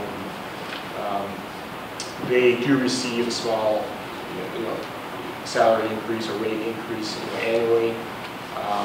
And the rates of the program have not increased for a number of times. So what's happening is, because there's been a delay in looking at the rates, we are finding it a little more challenging to cover the cost of the program. And when we look at what the comparable or kind of going market rate is for these services in this area, by looking at some of the area schools that are included in the spreadsheet, we have found that our sort of average daily rate, if you look at it from apple-to-apple comparison and look at what these districts are charging families per day, we are significantly lower than what seems to be the going rate for these services. So I will say, I think the recommended increase tonight is really driven by cost and the comparable data that was researched was just to kind of verify and confirm where things are at, to make sure we had an equitable and an advantageous recommendation this evening.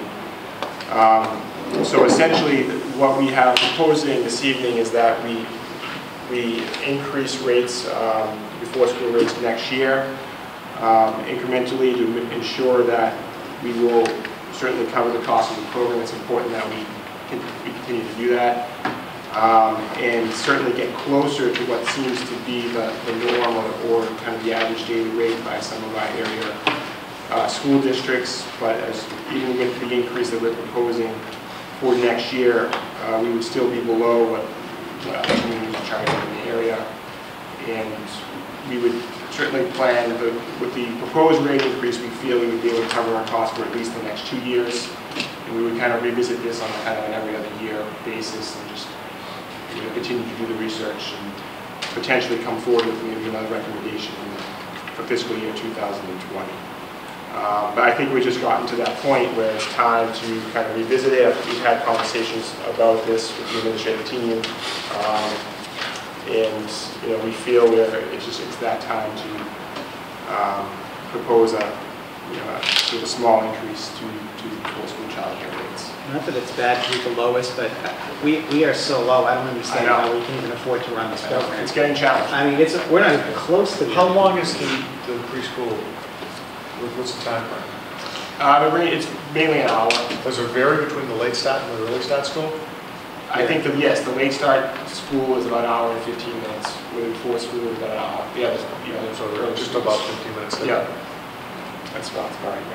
Starts at 7:30 to whenever the bell rings. Yeah, so like an hour, 20 minutes, an hour. So 7:30, 20 minutes. School's at 8:55. Yeah, but they'll be done in the building at 8:45. Right, so it'll be a variation. Yeah. I hate increasing rates Yeah, or anything, but this is going, so if your child does 5 days a week, we're going from $77 to $85 a month. Correct. We're going up 40 cents a day, basically. Yeah, it's not $3.85 a day to $4.25, 40 cents a day. Geez, the going rate for daycare is about $15 I was an going to hour. say, this to me is... That's a bargain. I mean, we could go higher. I don't understand how we're affording it. Let's not. No. Yeah, we're trying to... We discussed this quite a bit, Michael and I, about what was we thought, we'd like to go higher, obviously, for the obvious reason, but we thought, there was a reasonableness factor here, too. Not hitting people too hard all at once. I'm sensitive, though, because the dreaded free full-day K question has raised its head again over the past week, and there's obviously a lot of discussion, a lot of interest in it, and we have a very high tuition rate for our full-day K. So that makes me a little sensitive. Even though they're not related, it's just, but this is probably, I would bet if we look, this might be one of the lowest rates in the state. If we do the increases, they're going to cut the budget gap? Not going to raise that much.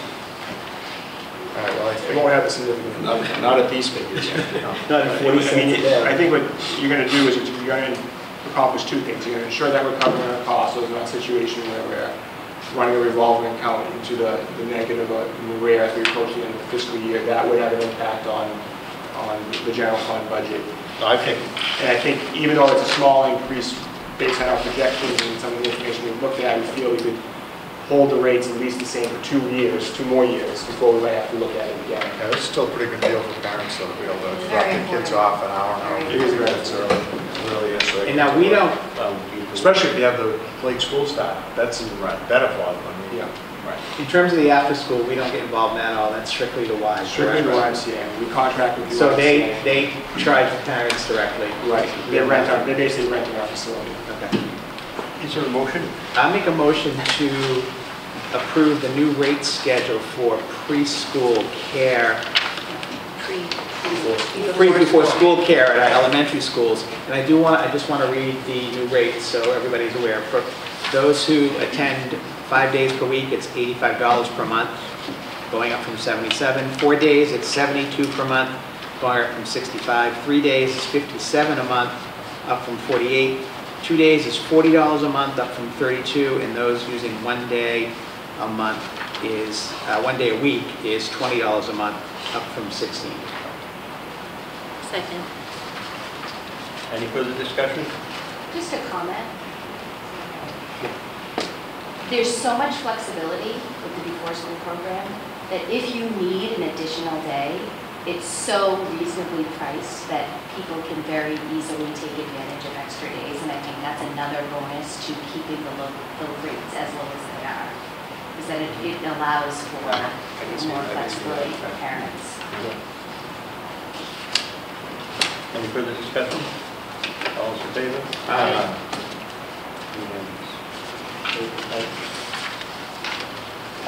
Next item on our agenda is the academic calendar for 2017-18. So, Mr. Chairman, in your packet is a draft of the 2017-18 academic calendar.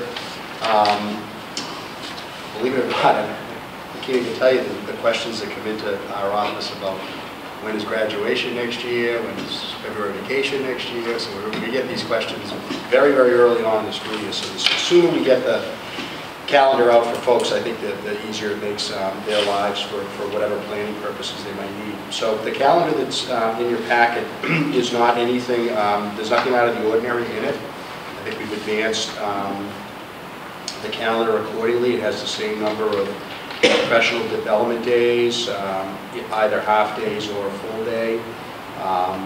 We have the traditional start set for the Wednesday, for students for the Wednesday after Labor Day. So that would be September the 6th of 2017. So I don't think that there's anything particularly unusual to note. The one thing I would just call attention to maybe is in November we had a very successful Northeast Professional Educators Network and Penn Day, where we take advantage of Election Day for those districts that don't have school because they use their schools as polling places. We don't happen to be one of those, but we get to network with about 24 other communities to offer professional development across the region.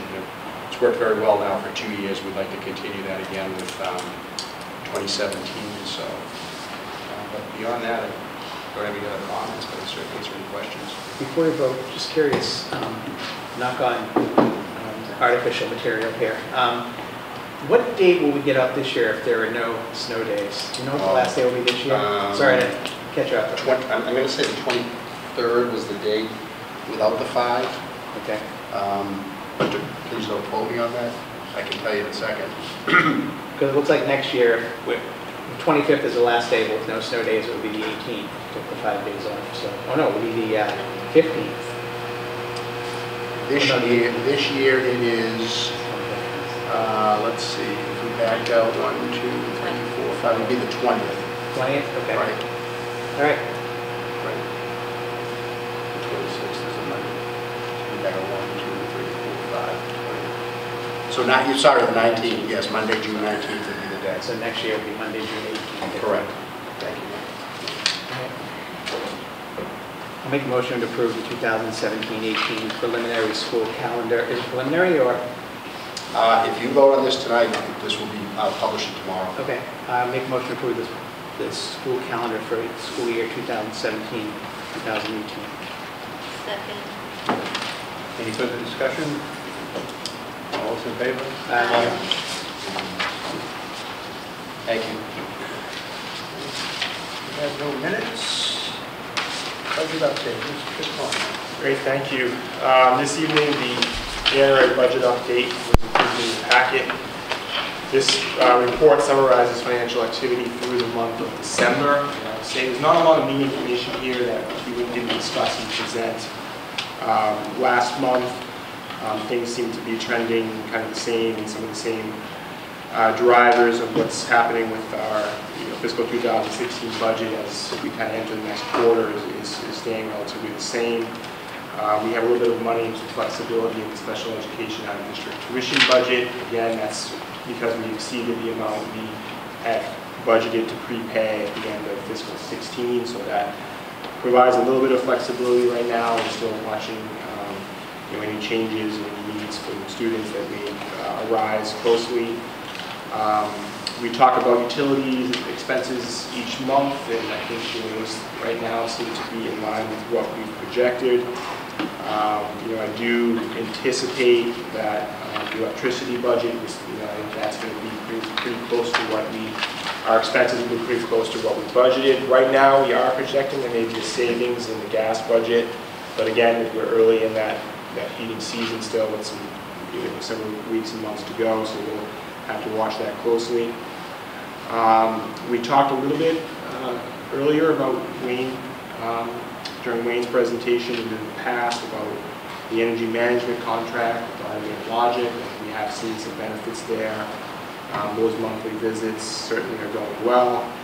We've talked about the challenges and the additional some costs that have arisen this year that somewhat kind of unanticipated that we are working hard to address, and those around HVAC related issues. There's been some plumbing related issues throughout the district, but particularly around the HVAC, trying to get a handle on the new campus and what the needs are. And as Wayne alluded to earlier, and as we discussed, we certainly have learned a lot over the last 2.5 years. I think we are getting close to getting in a better place to understand what we need in terms of preventative maintenance and regularly quarterly visits and schedules of filters and belts and all the equipment that comes with that campus and the building. I think I think Wayne made a good point where he mentioned it's about knowing who to call and knowing who to contact. And I think we're getting the right people and closer to getting the right people that know what they're doing on our particular equipment here to address issues as well as be more proactive. I think that's fair to say. But there is a cost to it. And right now we're trying to manage that cost by shifting some things around within Wayne's budget. We've been able to do that. It's still several months to go, so we have to pay attention to it closely. And certainly I think these things will have an impact on fiscal 18 when you hear fiscal 18 budget in the future. The food service program, we certainly closed out the month of December, unfortunately with a net loss. December typically is a challenging month for the program, it being with the vacation week and so forth. So though we didn't like to see that loss, the middle sold each day. When we do analyze that information, was slightly up from a year ago. The elementary levels are trending about the same, and the middle school and high school continue to be up compared to last year. So despite the loss in December, some of that was part of our forecast. Our net loss year to date through the month of December is a lot less than where we were a year ago. I know it's about $14,000, you can see in the report, which I would say is an encouraging sign. So our projections that we would lose less than $18,000 for the year, we're at 10, but we had a very good, typically the months that we do well is January, March, May, the longer months with high operating days. So we'll hope to have good months there and hopefully minimize this loss and continue. The goal is we'll continue to be the break even. On the payroll side of things, not much has changed. Most of our projections are certainly, our expenses and projections are certainly in line with budgeted ranges. I've mentioned it, and certainly you recall in the development of fiscal 17, there's a little bit of less money in some of the teachers and paraprofessional and some of the lines because of the higher and more aggressiveness in our attrition turnover savings that we included in the fiscal 17 budget. So we're seeing those kind of less projected savings than we have seen in the past. We have experienced the trend of needing to appoint long-term substitutes for a variety of reasons kind of go down a little bit this year. I mean, that could change quickly, but we are seeing a surplus in the substitute budget projections at this point in time. Everything else seems to be very close to budget ranges. So at that point, with that said, I'll turn it over to any questions on the January report. Questions? It looks to me like we're awfully tight on some. Yeah, we're tight. We're a lot tighter than where we've been. And I think we anticipated that a little bit. Almost scary tight. And we're seeing that. So, yeah, we're tight. So we need to be certainly very diligent going forward. Staffing, not this time. No donation? No. First time in a while. I have some already though for the next meeting. Some that came in late on Friday. I was beginning to have There are already two sizable ones actually. Yeah, two significant. Just past the cutoff.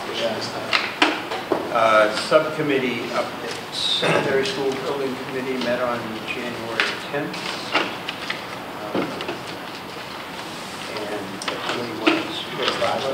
There's still a punch list.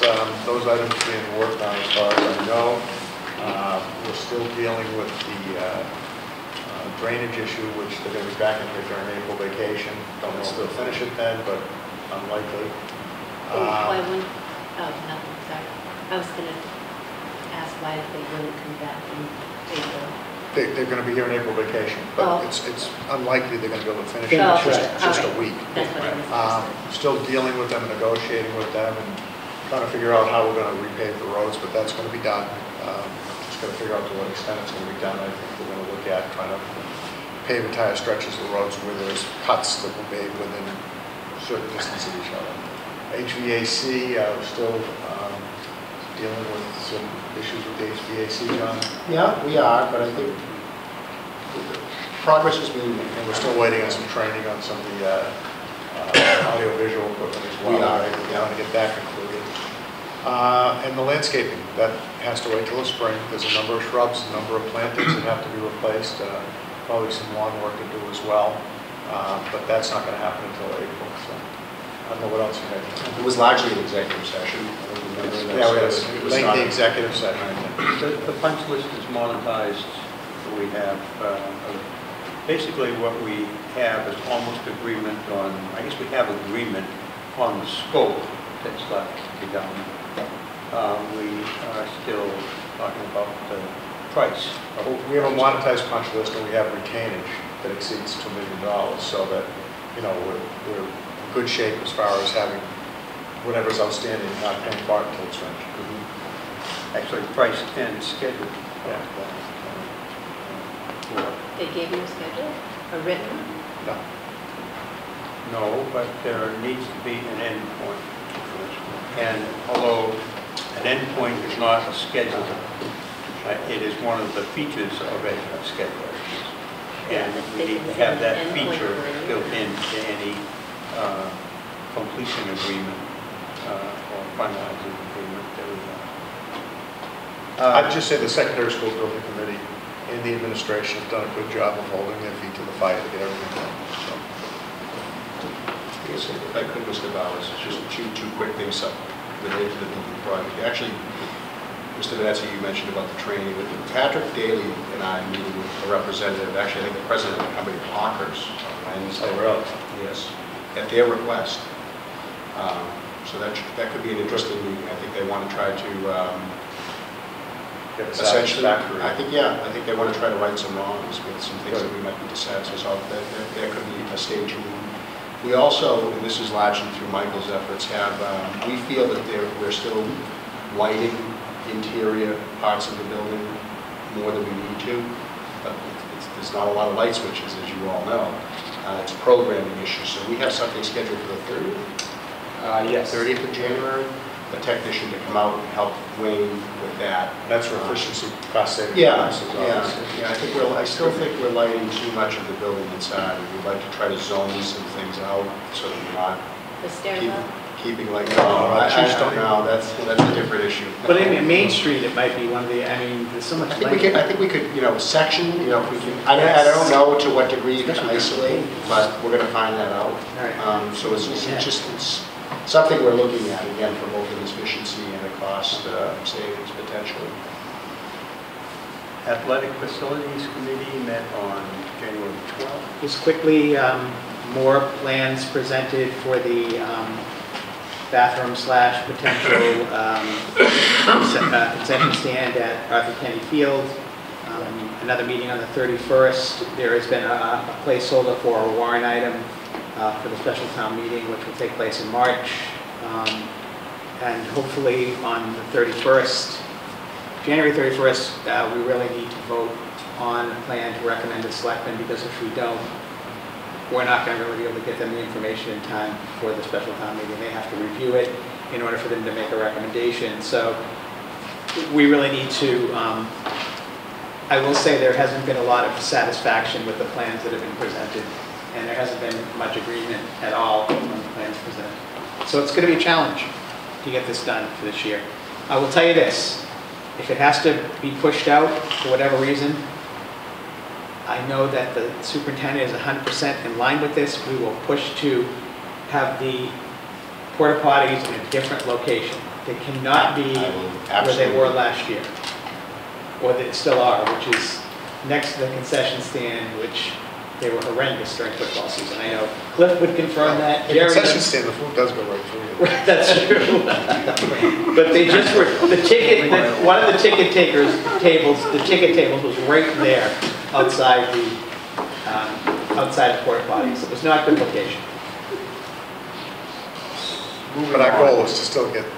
Yes, our goal is still to figure it out. Absolutely. If we have to wait until June town meeting, what is the estimated construction time? Well, that's the problem. That seems to be an issue. They're saying that we could potentially, based on getting the bids out and everything else, lose the whole season into the following spring. I don't know if that's true or not. Well, because based on getting the bids out and stuff, we'd be starting construction right in the middle of football season. So we wouldn't be able to do that. Plus, you got to have the availability of the contract. We have to continue to show that we're making progress toward a plan in order to satisfy the waiver that we have. We have to deal with our town health inspector and our town building inspector. As long as they're satisfied that we're moving in the right direction, we won't have any sanctions. But sooner or later, we have to. Right, sooner or later, we got to get it done. And the cost isn't going to go down. Right, the cost isn't going to go down. Correct. Correct. Costs never go down. No. Subcommittee schedule, meeting dates, NORCAM Board of Directors, January 26th at 7, and NORCAM office, Finance Planning Team on the 27th at 8:15 a.m. in the Superintendent's office, SSBC meeting, January 31st, 5:30 in the Distance Learning Lab, Athletic Facilities Committee, the 31st at 6:30 in the Distance Learning Lab, Athletic Subcommittee, February 7th at 12:30 in the afternoon, Superintendent's office, and Evaluation Subcommittee, February 13th at 3 in the Superintendent's office. Administrative report. Mr. Chairman, I have nothing additional to share this evening. No correspondence, future business, February 6th, 6:30, regular meeting, middle school presentation, that's in the Distance Learning Lab. And February 27th at 6:30, regular meeting in the Distance Learning Lab. And I will entertain a motion to adjourn. Second. All in favor? Aye.